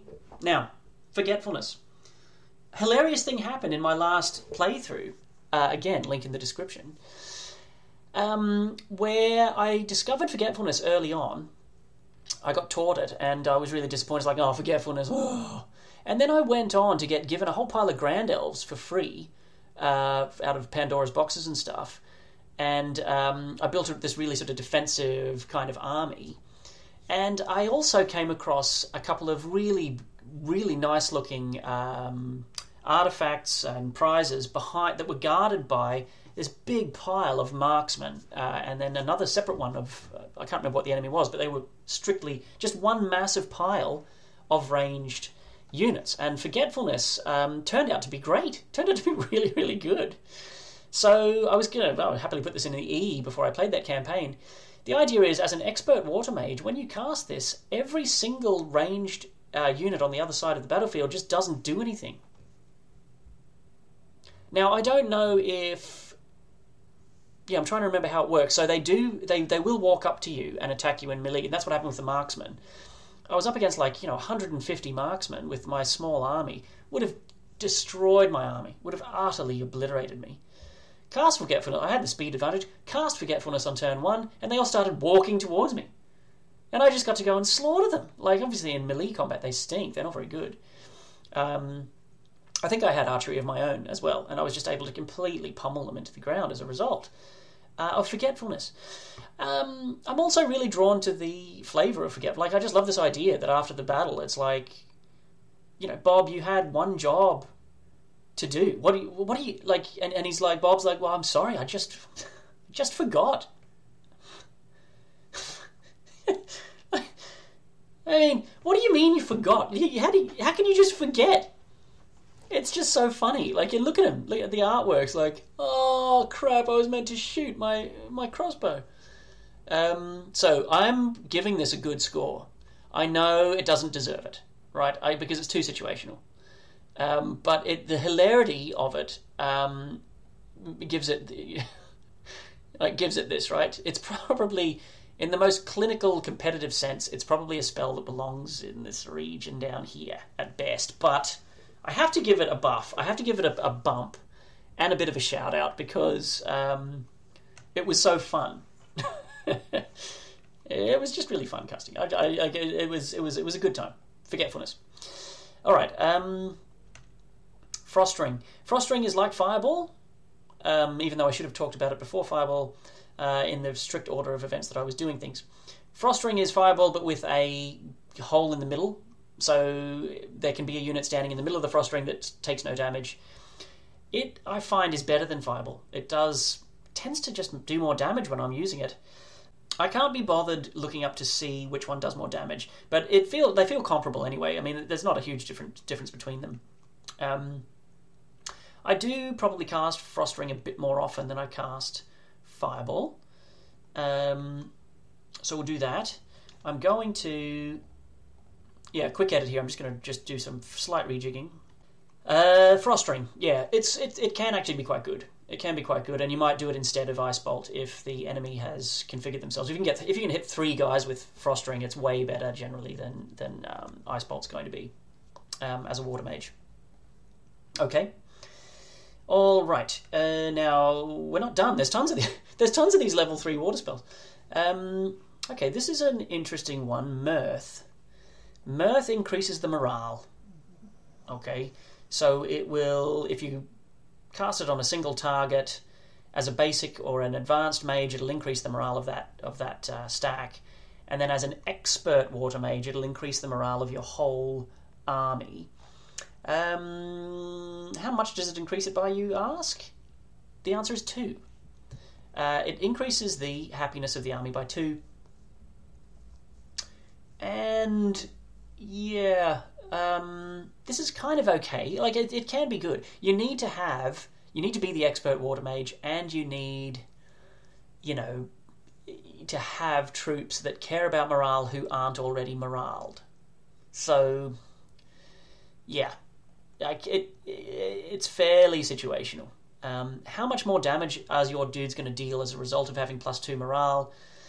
It might not be a hell of a lot different to being blessed. When all is said and done, statistically, it might not actually work out to be much better. It'll have a higher variance as well. Like when the morale triggers, it means your unit is attacking a whole second time, which is awesome, but it doesn't trigger very often. Whereas Bless is just going to work all the time. All of your attacks are at maximum damage. Bless. Why would I do Mirth when I can just Bless? So it goes here. Is it up here maybe? Just barely? No, I don't think so. It's just not that. It's just okay. I'm going to squeeze it in here. Mirth. Mirth along Counter-Strike, And again, I'm even looking at these the views are moving up in the world. The views are actually all right compared to these. It's better than these. These are better than these, and so I have to just shuffle. I've got to be true to myself. We are picking up a lot of Ds, aren't we, though? Right, there is one more. I can't believe this is a level 3 spell. Like, you're kidding me. It's level 3. Teleport. Very powerful spell. Very powerful spell on the battlefield. You can teleport your guys around. Now, here's the thing. If you're an expert water mage, you can actually jump behind castle walls. Yeah, you need to be an expert for that to work. You're going to be an expert probably by the time you're casting this. And that lets you move, teleport into the castle and start wreaking havoc, which is really, really good if you've got an army composition where you do have one big nasty stack of, the best unit I can think of for this would be behemoths, right? Which are going to stand outside the walls getting shot, waiting for an opportunity to do something. Teleport. Ooh. Game changer, right? Massive game changer. So very much specific to a siege is where this shows up and wants to get used. But Wei it's just going to be so much more effective than Earthquake, right? So we're not a C-.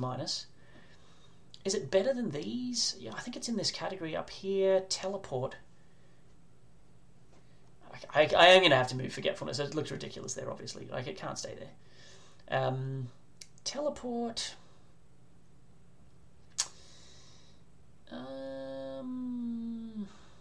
Yeah, let's put it up here. I think it's good enough to be up here, actually. In this sort of B+ region.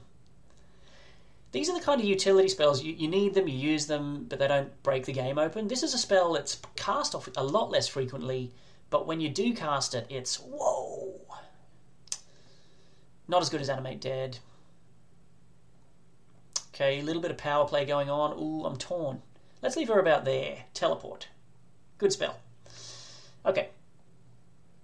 We're staying in the water school and moving to level 4. And apologies again for messing up the order, but hopefully you guys will forgive me. This spell is good too. Although, with an asterisk. This is Clone.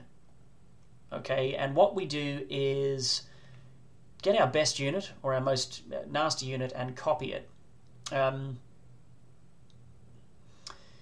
And if you're an expert water mage, you can copy archangels and dragons and stuff. Well, you probably can't copy dragons because of the immunity thing. But in general, if you're an expert water mage, you can pick any unit in your army and copy it. Now, this works best on fast units that are about to swoop in and attack something and deal massive damage, or on ranged units. The reason is that the clone dies as soon as it takes any damage. So it's like a hologram. Phantasmal image. For those Magic the Gathering aficionados, it's a phantasmal image of the. It's a phantasmal image of the unit, and yeah, if your opponent can't get to it, like if you copy a huge stack of Grand Elves and just shoot away, and there's a bunch of melee guys. They can't get to the copy and kill it, or kill it with a magic arrow, then it's really, really good. But you do need, you need things to go your way for that to work. I'm minded to wedge it in here. little bit better than... I'm going to put it above shield. I'm going to just put it in here. I think it's okay. It's a good spell. I've used it plenty of times. It's a late game spell. It doesn't take up room in my spell book when, you know, in the earlier part of the game. Yeah, it's worth casting, and you can do good things with it. Right, still in water at level 4. We're talking about prayer. Prayer is just bless on speed. It does the blessing part. It does the mirth part. And I think it does also give a buff to speed. Yeah, it increases speed by 4, actually. So I think that's the only spell that does that apart from haste. So yeah, you get to go mirth, bless, haste, all in one go. And I don't mind telling you, it's really good. It's great. If you've got a good, beefy, melee-ish army, go ahead, prayer them, clone them, remove some obstacles, go and attack. Water. And the more I'm thinking about it, the more I'm realizing that make your opponents forget to shoot. The water school is kind of well configured for big melee armies, more so than maybe I ever really thought about or realized. Is it better than teleport? No. Yeah. Yes, it's a bit better than teleport. Let's pop it in there. Prayer is a B+. I'm happy with that. It's not an A. Well, could it be an A-? Prayer? We might need some rejigs. I'm not sure if I've got enough amazing spells up in the A's and S's yet, but prayer isn't really an A-grade spell, is it? No. I'm saying no. Right. There is one more. Oh, can you believe it? Water Walk allows your hero out on the adventure map to spend his turn walking around on water as if it was land. Now, the problem is, it sounds great, right? And there's lots of other adventure map breaking spells that we're going to talk about coming up. There's 3 more that we're going to talk about. This is the worst one of the 4 that do it. The problem is that it's often going to be the case that you could just use a boat and waste a turn. So this thing is kind of saying, while travelling water, save a turn. How many turns does it take? It takes you a turn to get in the boat and a turn to get out of the boat. So technically, it could save you 2 turns if you can see an enemy that you want to go and fight, or a hero you want to go and tag, on the other side of an estuary, on the other side of what do you want to call it, a fjord or an inlet or something like that. I can just walk over there and smash him right now with Water Walk. Whereas in a boat, I'd have to get in the boat, sit there. That's the end of my day. Sail over and land on the beach. That's another day, and then I'm going to be finally ready to go and have my fight. But by then, it's like, Battle of Hastings and stuff. Like, by then, the defenders are red. Like, they've seen you coming. Right? Whereas with water, imagine that King William, imagine that he could have just marched his army across the channel anytime he wanted, instead of waiting for months on end for the right weather and all the rest of it. So that's the upside of Water Walk. It's going to have those really corner cases like, yes, I've got Water Walk. I can just punish this guy out of nowhere. But most of the time, it's just going to be the worst of the adventure map breaking spells for you. It's going to be pretty rare that you're an expert water walker that doesn't know Summon Boat. Right? So, for that reason, I think it might be a C. Really?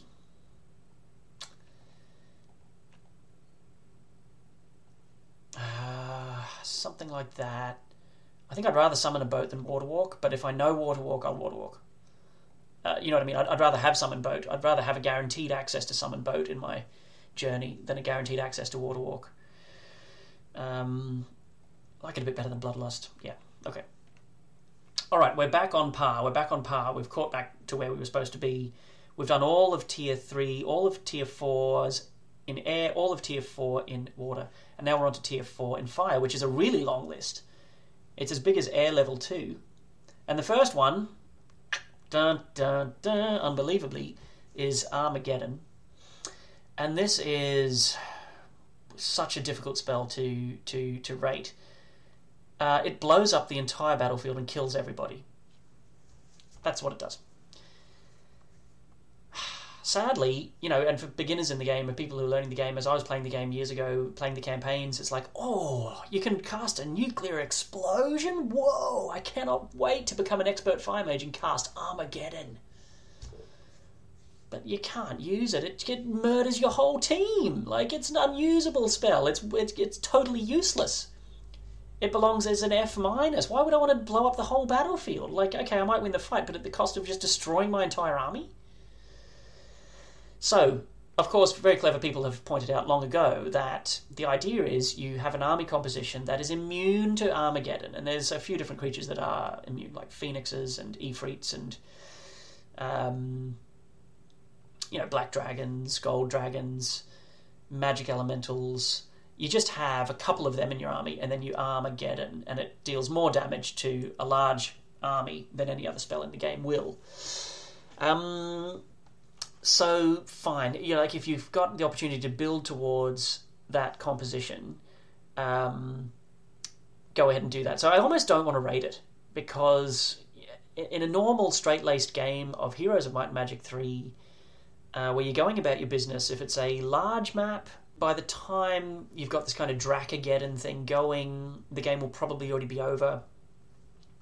On an extra large map where you've got lots and lots of these upgraded level 7 units, and you've got an opportunity to be an expert fire mage and get some leverage out of Armageddon, it's really, really good, for that. So this happened to me a little bit with the Archangels in the last video, where my experience of Archangels is I'm winning more with them a lot. Like, they're just mopping up the map after I've already kind of broken the back of the game, and they're extremely expensive. They're not, turning the tide of the game from losing to winning, because they cost $5,000 each, and it's just how much utility do I get out of them? And that's the measure of how much I'd like to rate these spells and rate the creatures in that video. Rating the spells in this video using the same method. How much utility am I getting out of Armageddon really on a day-to-day basis during the course of the campaign? It's not until I've specifically engineered that build around it that I get it. And I gave Archangels a B for that reason. It's just like, I don't know where to put you. I've got to put you somewhere. You're obviously not an F for that reason. But so I'm going to just awkwardly wedge it in here, knowing that tons of people are going to hate that. But hopefully I've explained why. It's not finding its way into the special tier for that reason. No one's obviously arguing the power level of the spell in terms of the impact it has when you cast it in that happy time that you've configured your army appropriately. Now, I have to make sure I get these right. There's two spells that look the same, Frenzy and Berserk. I think this one is Frenzy. And I'm just going to double check to be absolutely sure. I've got the wiki next to me here. No, that one's Berserk. Okay, well, we'll talk about Berserk first then. I was wrong. This is Berserk, and then there's another one called Frenzy, we'll talk about in a second. So, Berserk. Now, Berserk is a really cool spell. What happens is you pick an enemy and you make him Berserk. Normally, Berserk is a word used in these types of games where you picture it being a buff on your own guy. Like, the Vikings would go berserk. It's like the Bloodlust. You would expect this spell to do something like what Bloodlust does. It's the opposite. Okay, what it does instead is, well, it's not the opposite. Pick an enemy unit and make them berserk, and what they'll do is they will attack whoever is closest, which will usually be one of their friends, especially if you've cast it cleverly on a sensible target. And that's massive. That's like Blind, but better. Right, it's better than Blind. It's kind of what we wish Hypnotize was. With Hypnotize, the difference is you actually get to control the unit. This thing's uncontrollable. It will just attack whoever's closest. I don't know how it does tie-breaking, whether it picks friend or foe as a tiebreaker, or if it's just RNG.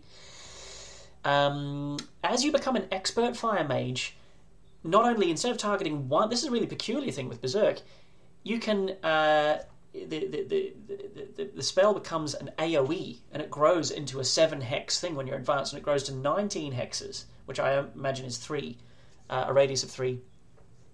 If I've sat and thought about it long enough, I'd convince myself that it is.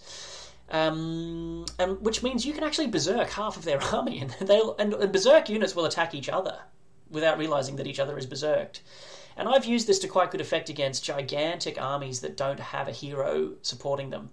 Things like Nagas, basilisks, things like that, where they're on their way over to you, and when they get here, it's going to be really bad. They're going to annihilate us.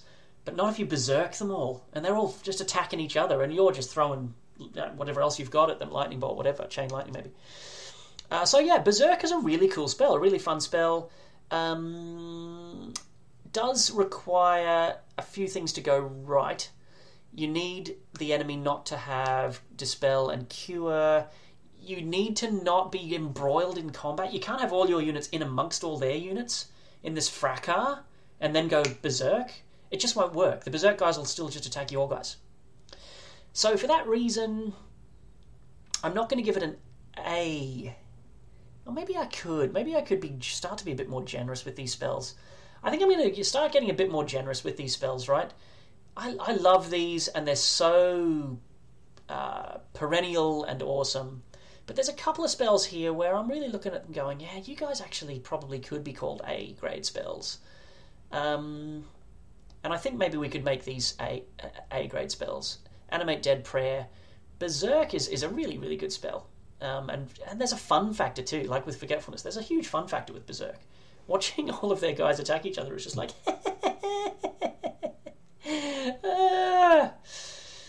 love it. You know? Absolutely love it.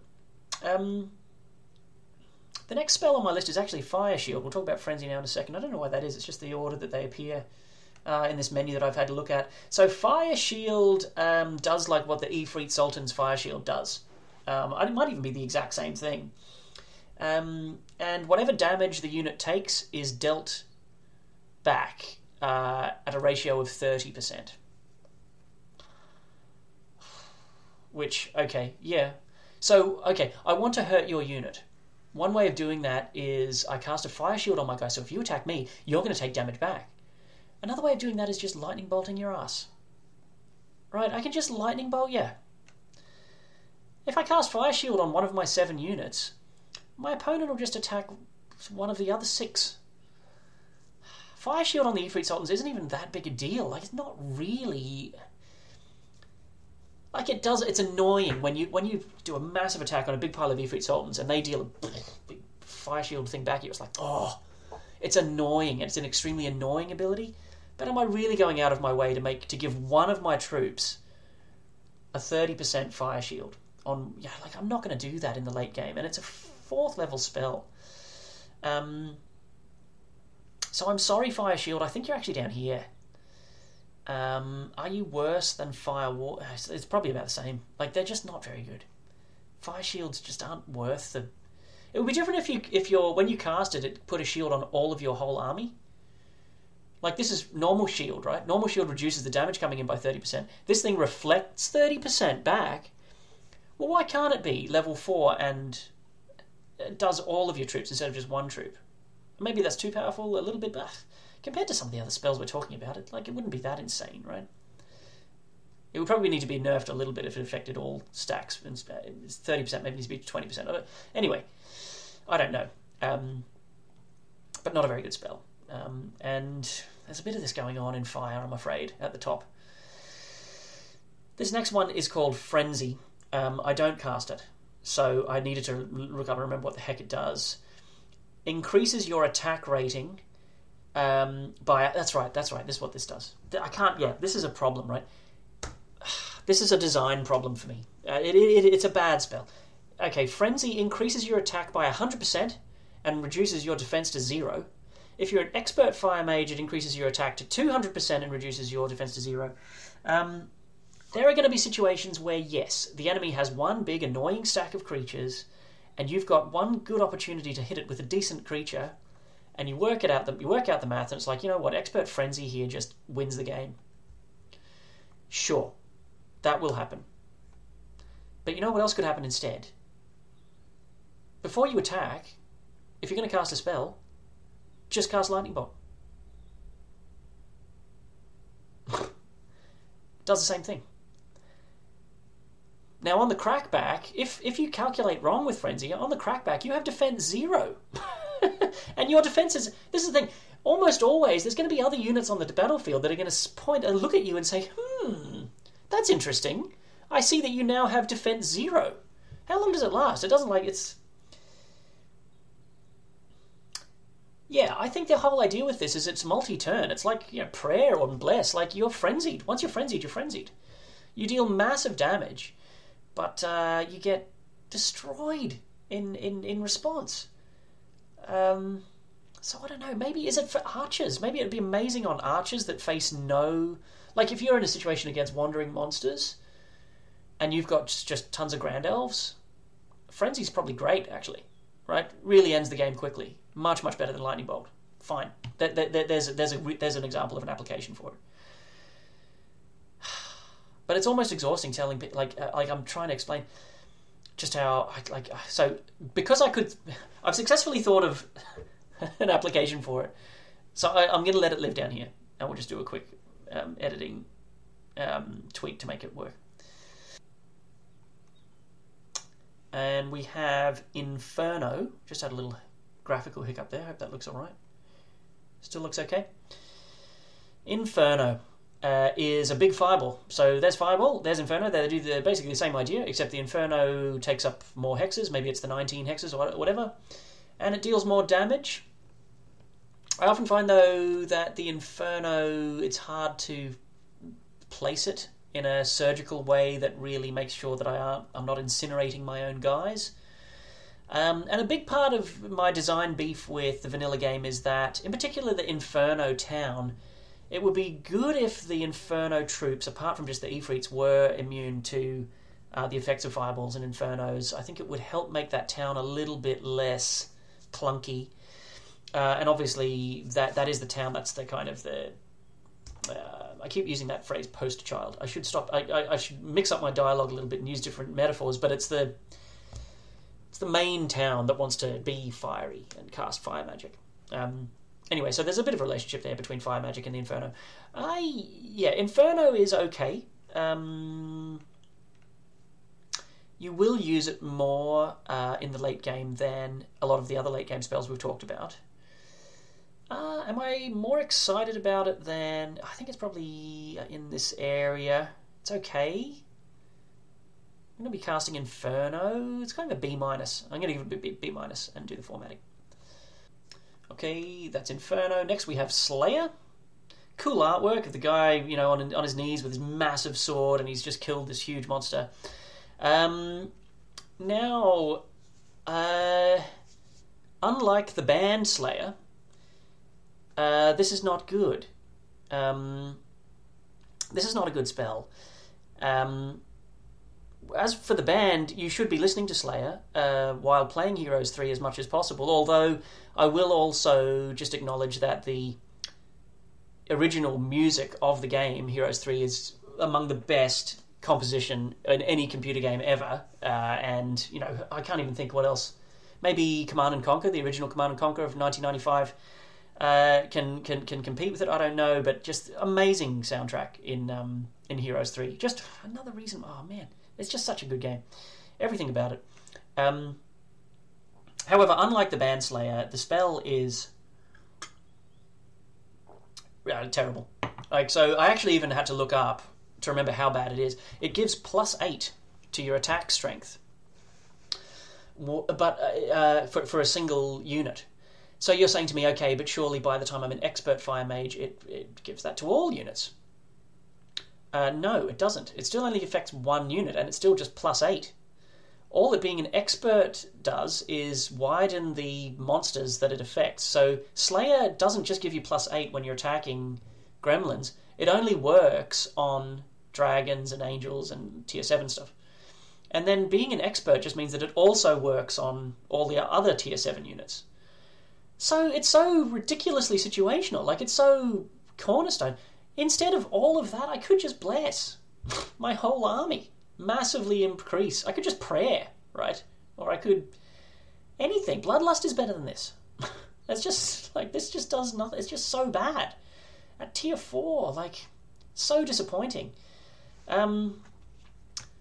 So, again, like, it's with a heavy heart, like, because Slayer... I don't know why this particular tile is a bit big. I might just shrink it a bit. It's just such a shame, because it's such a cool concept, you know. But you're not casting it ever. I don't think. I mean, maybe... Does it deserve a gap from the other F-tier stuff? I don't think it does. It's just not a good spell. I can't remember ever casting it or ever wanting to. There's almost always going to be something better you can do as a buff. Slayer really, as an idea, should be that you turn one of your... If it's only going to affect one of your units, it needs to make that unit an absolute nightmare. And not just +8 attack strength. Like, come off it. It's just not good enough. I get myself all worked up, and it's not necessary. I shouldn't, right? It's a video game. Like, calm down. Not you guys. I'm talking about myself here, which I like doing. Let's move on. Tier 4 in the Earth School. And this is where things start to go a little bit bonkers. And there's some room in the S tier for a very bespoke and specific reason, which is that the Earth School starts to get crazy. The first cab off the rank is Meteor Shower. Is it actually Meteor Storm, you ask? I think it's Meteor Shower is the name of the spell, and it's an AoE spell that deals big damage. Meteor Shower is the name of the spell. It deals serious damage. The radius is smaller than Inferno, but the damage is higher. And because your expert Earth Mage also is probably going to know Resurrect, if you accidentally Meteor Shower your own guy, you're probably going to, if you're in control of things, you're probably going to be able to resurrect him later on. So, or, towards the end of the combat. Meteor Shower, great spell. Really, really good spell. It's an A-grade spell. I'm going to put it behind these other evergreen, cool spells in the other 3 schools, though. Just because otherwise Earth's just going to end up occupying the entire top half of the diagram. Which brings me to Resurrection. Resurrection! Every person who knows this game prays for Resurrection. Well, I shouldn't say that. It sounds blasphemous. I mean, in a way, don't we all? Resurrection is awesome. The heroes that start with Resurrection are coveted. You want to hire the heroes that know Resurrection, or Alamar, or whatever they are. Whatever they're different. I should know the names of the heroes who have it better than I do. Alamar, I think, is the wrong guy. He's I'm not sure. The idea is your enemy, your allied troops have taken a pounding. They can even be dead. You don't even need any left alive on the battlefield. You cast Resurrection targeting the dead corpses, and they all come back as if none of this ever happened. And if you've got plenty of spell points and plenty of time, you can take on some really nasty enemies and just be like, Resurrection. You can time your Resurrection just so that you really completely minimize losses while walking through lots and lots of different wandering monsters. I had this combo in the last campaign where I had Resurrection and the Shackles of War, and I was able to, at my leisure, the enemy hero couldn't run away. I'd murdered almost all of their soldiers, and I'm just busy resurrecting everything. And then when I'm ready, only when I'm ready, will I kill the last stack, because you can't escape because of the Shackles. So I've got all the time, and the Shackles allowed me all this time to resurrect things at my leisure, and I was taking minimal casualties and walking through the late game as a result of it. It almost felt unfair. And it was unfair, to be fair. Is it as good as slow? Is it as important as slow? I think I want to put it above slow. Resurrection, man. Resurrection. Yeah, it's that good. It's that good.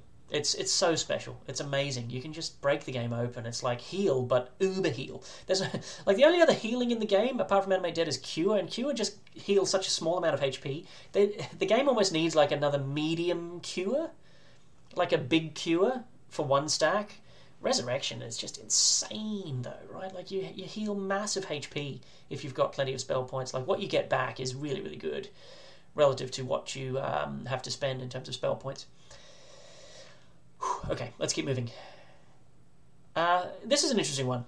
A tier 4 Earth spell that isn't insanely good. And in fact, it's insanely bad. This is Sorrow. Sorrow decreases the morale of the enemy soldiers. At expert level, all of the stacks are reduced by 2. This is kind of the opposite of Mirth. The guys must have patched this in the community version of the game, I don't know. But I cast Sorrow at expert level in the last campaign I was in, and my opponents were all on neutral morale, and I cast Sorrow, and it didn't do anything. It didn't make them unhappy. So unlike with the luck thing we talked about before, with Fortune and Misfortune, where you can't have negative luck, so what's the point of misfortuning something that is already at 0? Well, the answer is there isn't. It turns out the same problem happens, though, with Sorrow. You can't turn a neutral army into a deeply depressed army, even though negative morale is a thing in the game. So it's such a strange quirk of the game. I don't know why it was made that way, but this spell is not Sorrow. The graphic is misleading you, okay? It's false advertising. You can't make the army sad. All you can do is make them less happy. So that means they already need to be happy in the first place in order for the spell to work. So look, and this happened with the Magogs in the previous video. The way the game ships, the way it's played when you download it in the Shadow of Death version, the spell is terrible. It's less terrible than these, all right, because it could be the case that you're up against an enemy knight where his whole army is at +3 morale, and you're looking at Crusaders and stuff going, oh god, Sorrow might actually be a thing. It might be a thing. It might be a thing. It might be a thing. It might sometimes show up as a thing. So maybe E-, okay, for Sorrow. But, oh man, like, terrible.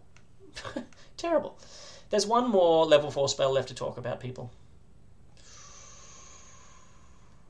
And I'm just going to leave it here. It's at F, not even going to... Let's move on. I am joking, of course. This is, oh my god, Town Portal, right, is one of the big 4 adventure map cheats of the game. We've got Water Walk, Town Portal, and 2 air spells that we're going to learn about now in a minute.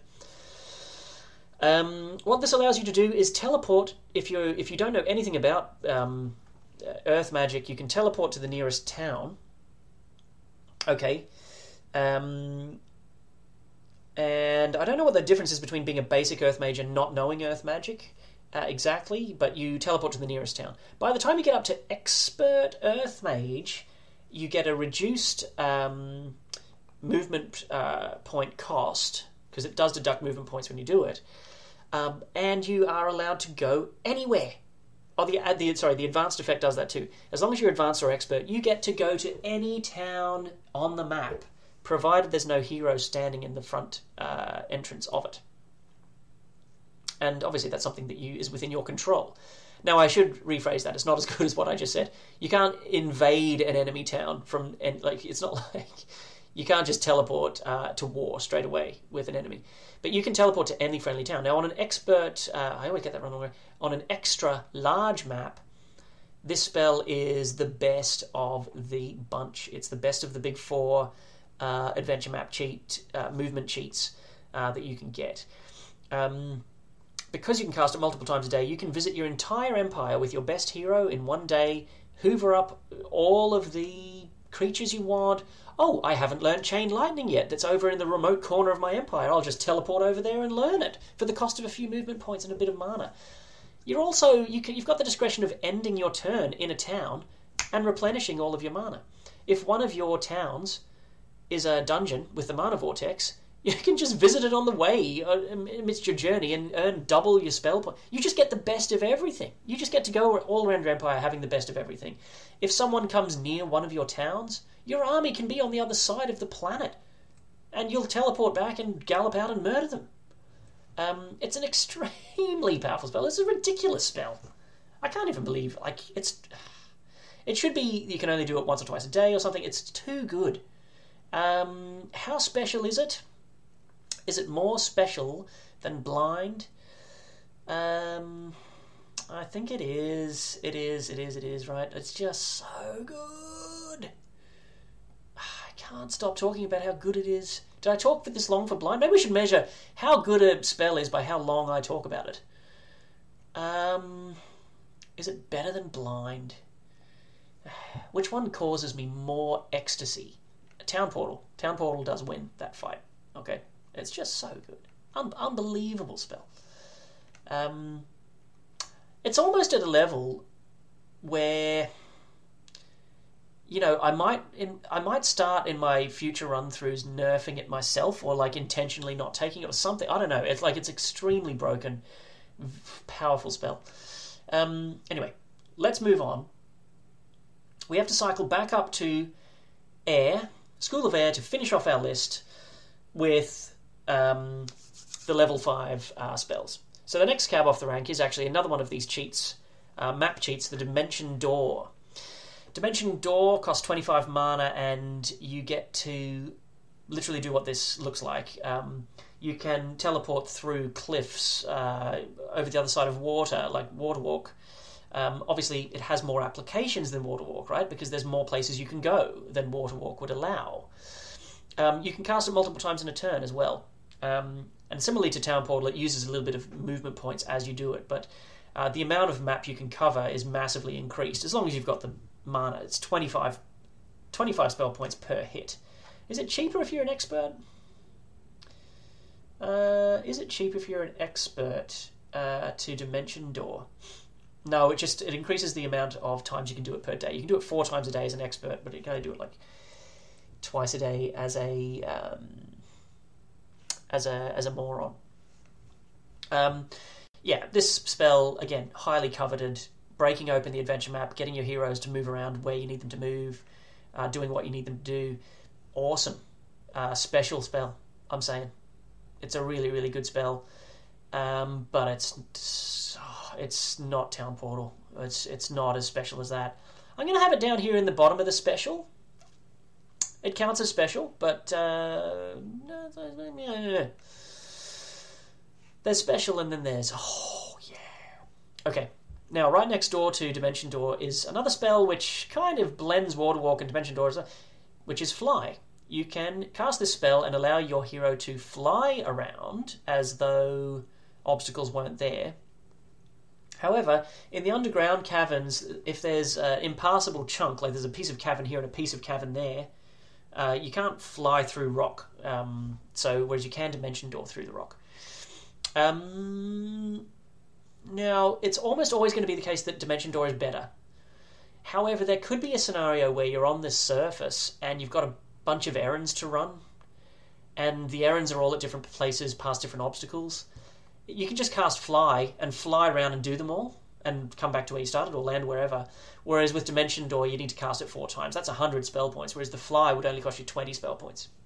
So there will be applications where Fly is better than Dimension Door, but generally speaking, it's not as good as Dimension Door.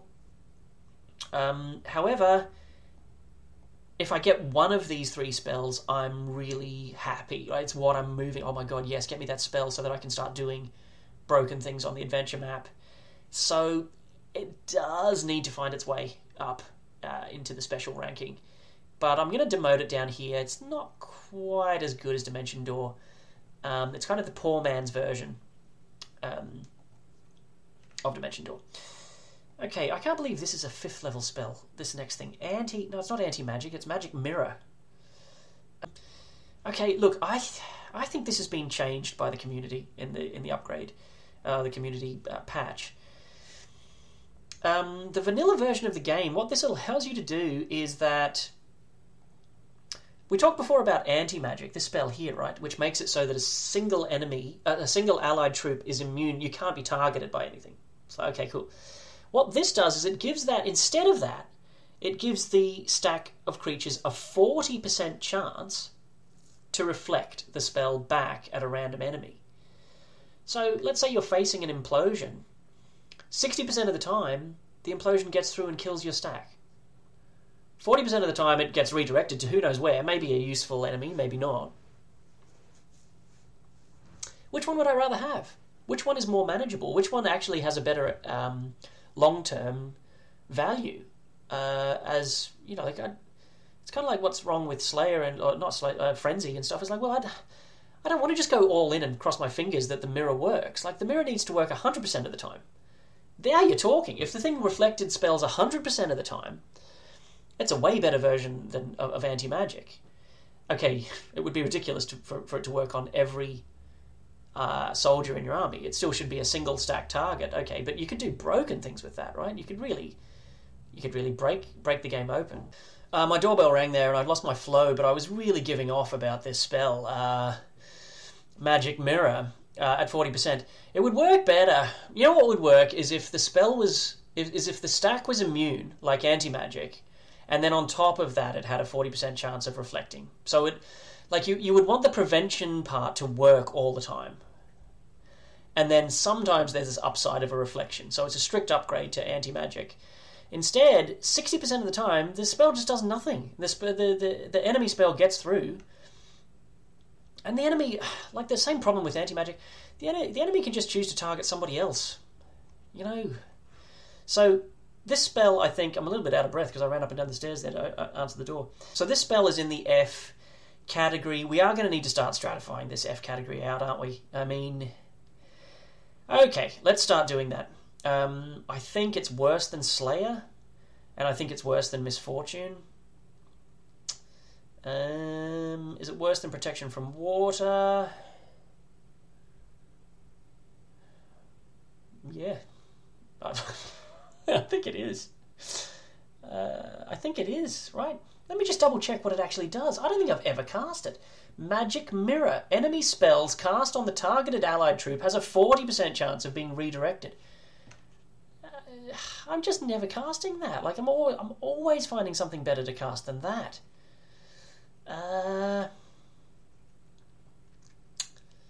Yep. I just need to resize it as well on top of that. It's just really... that's level 5. It's a level 5 spell. Like, what? It's just garbage. I don't know why I'm getting so emotional about it. I need to just get a grip. Hang on, I'm just trying to resize this as well. I struggled a little bit with the tile sizings. I don't think it looks quite as neat as the creatures one did. Let me just see how it looks for you guys on this other second screen. It looks okay, right? I mean, it looks okay. It looks alright. So that's Magic Mirror. There is one air spell left to talk about, which is Summon Air Elemental. Okay, this cool guy, like a genie coming out of a bottle. So there are 4 of these across the 4 of these across the 4 schools at level 5. Summon air, summon water, summon fire, summon earth, and all of the basic elementals are all kind of similar, kind of mediocre. I don't remember what the rules are around keeping your elementals. I think is that you get to keep them. I can't remember how this works. Yeah, no, I get this confused with Resurrection. You don't get to keep them. Right, so you can't just start summoning elementals in every fight and just build up a gigantic pile of them. They're there for the fight that you're in. Now, the problem I have is, normally, by the time I'm a big, powerful air mage, I don't need to build... I don't want to waste the fight building an army on the fly, you know? And all the elementals, they're just basic ground units. The air elemental here doesn't have flying. It's a ground unit. The fire elemental doesn't have flying. The water elemental is a piece of garbage, takes up 2 hexes, movement 5. And the earth elemental is a walking joke. It's like the worst unit in the game. How often I'm not going to use them. I'm not going to need to summon myself a huge pile. Sometimes you do, right? If you're up against an enemy hero and you're out in the adventure map and it's a normal adventure map combat with no castle, having a big pile of mean elementals that can walk into the middle of the pitch and do something is fine. It's okay. Right, it's okay. And so actually I think we've found a place for... We've found some spells that can start filling up this C category. It's okay. Okay, but at that stage of the game, I'm going to be doing some spectacular things with my mana. I'm going to be doing Chain Lightning. I'm going to be, I'm going to be town portaling 3 times before I enter combat. I'm going to be teleporting my stuff. That kind of thing, you know what I mean? But I think it's alright. Am I being too harsh on it? Maybe they deserve to be a little bit higher up. And these are the ones that deserve to go down. Something like that. And again, I just wish that all the sizings were a little bit more uniform. It's a bit of pernickety perfectionism coming out there. Never mind. Alright, and that is the end of the School of Air. And there's only one level 5 water spell, and it's Summon Water Elemental. I hate water elementals. I don't really like them. I hate earth more. So I think what I'm going to do is make it a little home here for the elementals. And water is going to be the third worst one. And we're done with the water school. Fire has 2 spells at level 5. Before we get to the fire elemental, first we have to talk about this one, sacrifice. Oh man, I have never got this to work. Like, it's fire. The School of Fire has so many of these. Okay, so here's the trick, and again, I'm going to shamelessly pull up the wiki as well, while I'm waxing about it, as if, like, yeah, shouldn't you know this? You know, I'm claiming to be someone who's played the game for like all this time. Yes, I am. I can't make this spell work. I've never made this spell work. Target non-undead troop is sacrificed, and then another target dead troop, it has to be dead, by the way, it can't just be wounded, is increased its health by a bunch of the blah, blah, blah. Whatever your power level, plus whatever the destroyed creature's base health was, plus a little bit more, multiplied by the number of creatures. And if you're an expert, the bonus is a bit more. Man, so it's a small siphon effect. Like, the amount of health you get back is 10 more than the health that's destroyed in the sacrifice creature. And then, as a starting point, plus your power on top of that. Hang on, no, that's actually... So, yeah, that could be... So, yeah, so you've got power 20. And the destroyed creature's base health is, say, 5 if you pick a crap unit. You get 35 back. Okay, yeah, right, hang on, right. So, look, okay. Right, fine. You sacrifice a stack to bring back a dead stack. But here's the problem, right? And yes, you get more... What I'm trying to say is you do get a lot more HP back than you sacrificed. Here's the problem. You need a dead stack of really valuable allies. So this is happening at a time when you're getting murdered by the AI, or by your opponent. Like, your opponent has... You've got a pile of 7 dead archangels on the battlefield. Or maybe if it's in the fire school, we could imagine that it's a pile of archdemons. So you're in a situation where, okay, I've got to pick one of my surviving troops, sacrifice them, to turn them into archdevils. And it won't work if the archdevil is on, like, if you've still got 1 out of the 7, you can't cast, you have to wait till he's dead. Like, it's just so clunky. I've never been able to make it work. I've never found a way to make it work. It might be that it's, oh yeah, Paul, like, this is a great spell. The strategy is you charge in with your best unit, you let it die, and then you have some stuff in the background ready to sacrifice. Maybe, I don't know. I've never seen it done. I've never done it. I feel like I've been a lot more opinionated, on some of these spells about how, like, I wasn't this mean to the creatures, although earth elementals, don't get me started. I just don't think sacrifice, like, it's got to be better than these other things here, right? Like, there must be some application for it. Some talented player knows how to use it and break it, but not me. So I'm just going to leave it down here. The final spell in the fire school is the fire elemental, which we made a home for just here. He's slower than this, I think, but he does more damage. I don't know. Anyway, maybe these two should swap over. In the earth school, let's do these in reverse order to what I've got here. The earth elemental is here. Summoning a bunch of earth elementals might be relevant sometimes, even though I don't like the unit in terms of training them in the conflux.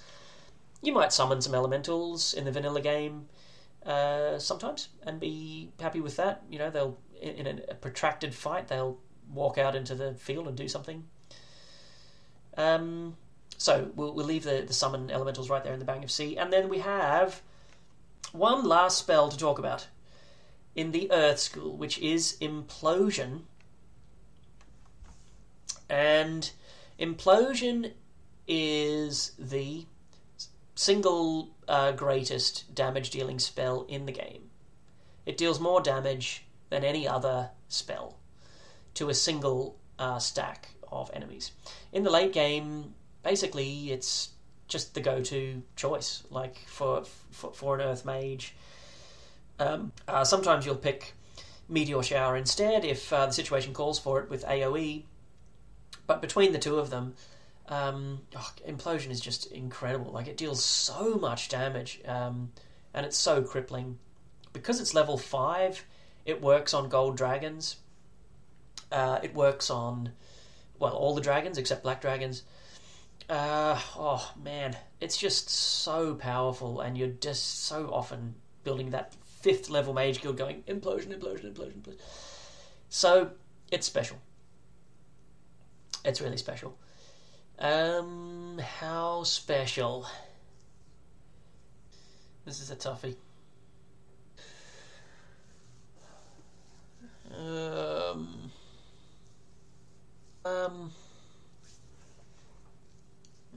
No.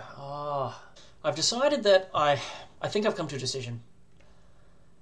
I've decided that I love Blind too much. And I'm going to put it behind it. I'm going to put Implosion behind Blind. And that might just be me being a hopeless romantic. I don't know. I'm torn. I'm so torn, even between all three of these, for who gets the top spot. But I'm sticking with what I've got. I'm going to put it behind Blind and let that be the way it is. You know, that's my score. So Town Portal, we're finished. So Town Portal is the best spell in the game. Blind is the second best. Implosion is the third best. And really, between these three, it is close. It is really close. Resurrection and Slow, not far behind at all. Dimension Door and Fly are both special spells. And I don't consider them to be as special. I'm going to leave, even though there's some blank space on the map, I'm going to leave it there because I'm trying to indicate the gaps of awesomeness that exist between each stage. So I couldn't find a B+. Instead, they've found their way into A-, this kind of thing. I might actually demote Prayer. That's something. That'll help visually, actually. I think Prayer, I'm okay with B+ for Prayer. So I will make that tweak. Yeah. Okay with that. Yeah, I'm actually okay with all of the rest of where A is sitting. I'm just doing a bit of a sweep through. I didn't really do much of this in the creatures build, or the creatures tier list. I didn't really sweep through and do a lot of changes at the very end, where maybe looking back at it I might have. Clone. Yeah, I don't know how to score Armageddon. Like, I might just move him west. Clone's a little bit better than this. I think I'm happy with the rest of it. Let me have a look at how that panned out at the end. I hope on whatever device you guys are watching that this looks okay. I suppose also before we sign off, we should talk about what the ranking of the schools are, the 4 schools of magic. Well, I think it's probably fairly obvious to anyone who's watched the whole video that Earth is the best. Earth is the best, and it's not even close. Earth is by far the best, okay? Absolutely by far the best. Town Portal, Implosion, Resurrection, Slow. Need I go on? Meteor Shower, Animate Dead. And then, okay, I'm into Shield at that point after that. But, like, those spells just blow the competition out of the water. Earth's the best. Now, instead of saying what's second, well, what's worst? Fire is worst. Fire is worst by far. All the big spells that find their way to the bottom. Frenzy, Landmine, Misfortune, Slayer, Fire Shield, Firewall. Fireball is boring, like, right? The reason Fire is easily the worst, though, is that its very, very, very best spell in Blind is not really a fire spell. Blind is an everybody spell. Everyone can get massive value out of Blind, which makes the fire school and studying fire magic one of the most pointless things you can do as a secondary skill. So fire's the worst, earth's the best. Now, with air and water being in the middle, which one's better? I habitually tend to fall on the side of air. And the reason is that you've got, well, even you can see here from the way we've scaled this, right? The big damage spells, Lightning Bolt, Chain Lightning, awesome, right? Dimension Door and Fly beat Water Walk. Lightning Bolt beats Ice Bolt. You have this recurring theme, you know, where air's just a bit better than water. Now, there is a bit of an exception. Bless, I think, probably is better than Haste, and Prayer is very good. You also have cool things like teleport and clone going on. And that's actually quite nice to have that. Summon boat, that utility that air doesn't have. And air's got, stuff like Counter-Strike, Precision, and Hypnotize that don't really hit the mark. So I think it actually wears down to being pretty close between air and water. But if pushed into a corner and forced to pick one, I'd go for air. So I think the order of events is earth, air, water, fire, from best to worst. I hope you have enjoyed, if you've watched the whole video through, I hope you've enjoyed the session, and it's been a kind of a chill-out experience, which is really my intention, to sort of step through this amazing game, talk about the game, talk about the spells. It's just such a cool game. I could talk about it all day. It's as much of a therapy thing for me as anything else. So my gratitude if I've had your company through the whole thing. I really do appreciate it. I got quite a lot of comments on the creatures tier list. A lot of people, really agreeing with me and saying how absolutely right I was. Some of you, however, I don't know the best way of rationalizing this. Some of you disagreed with me. Which, in all seriousness, is exactly the kind of thing I'm trying to drum up here. I'm trying to drum up some controversy, get people talking, get people engaging on the channel. Really makes it worthwhile for me. So to all of those who you've already probably been replied to by me on the comments of the last video, who've commented, thank you very much. And if you'd like to get involved in the conversation, tell me how much of a moron I am and how wrong I am about these rankings. Hit me up. Let's go. Let's talk it through. Let's hash it out in the comments. Love to hear from you. But look, that's it for now. I hope you've enjoyed, and I'll see you all again for the next one. Bye for now.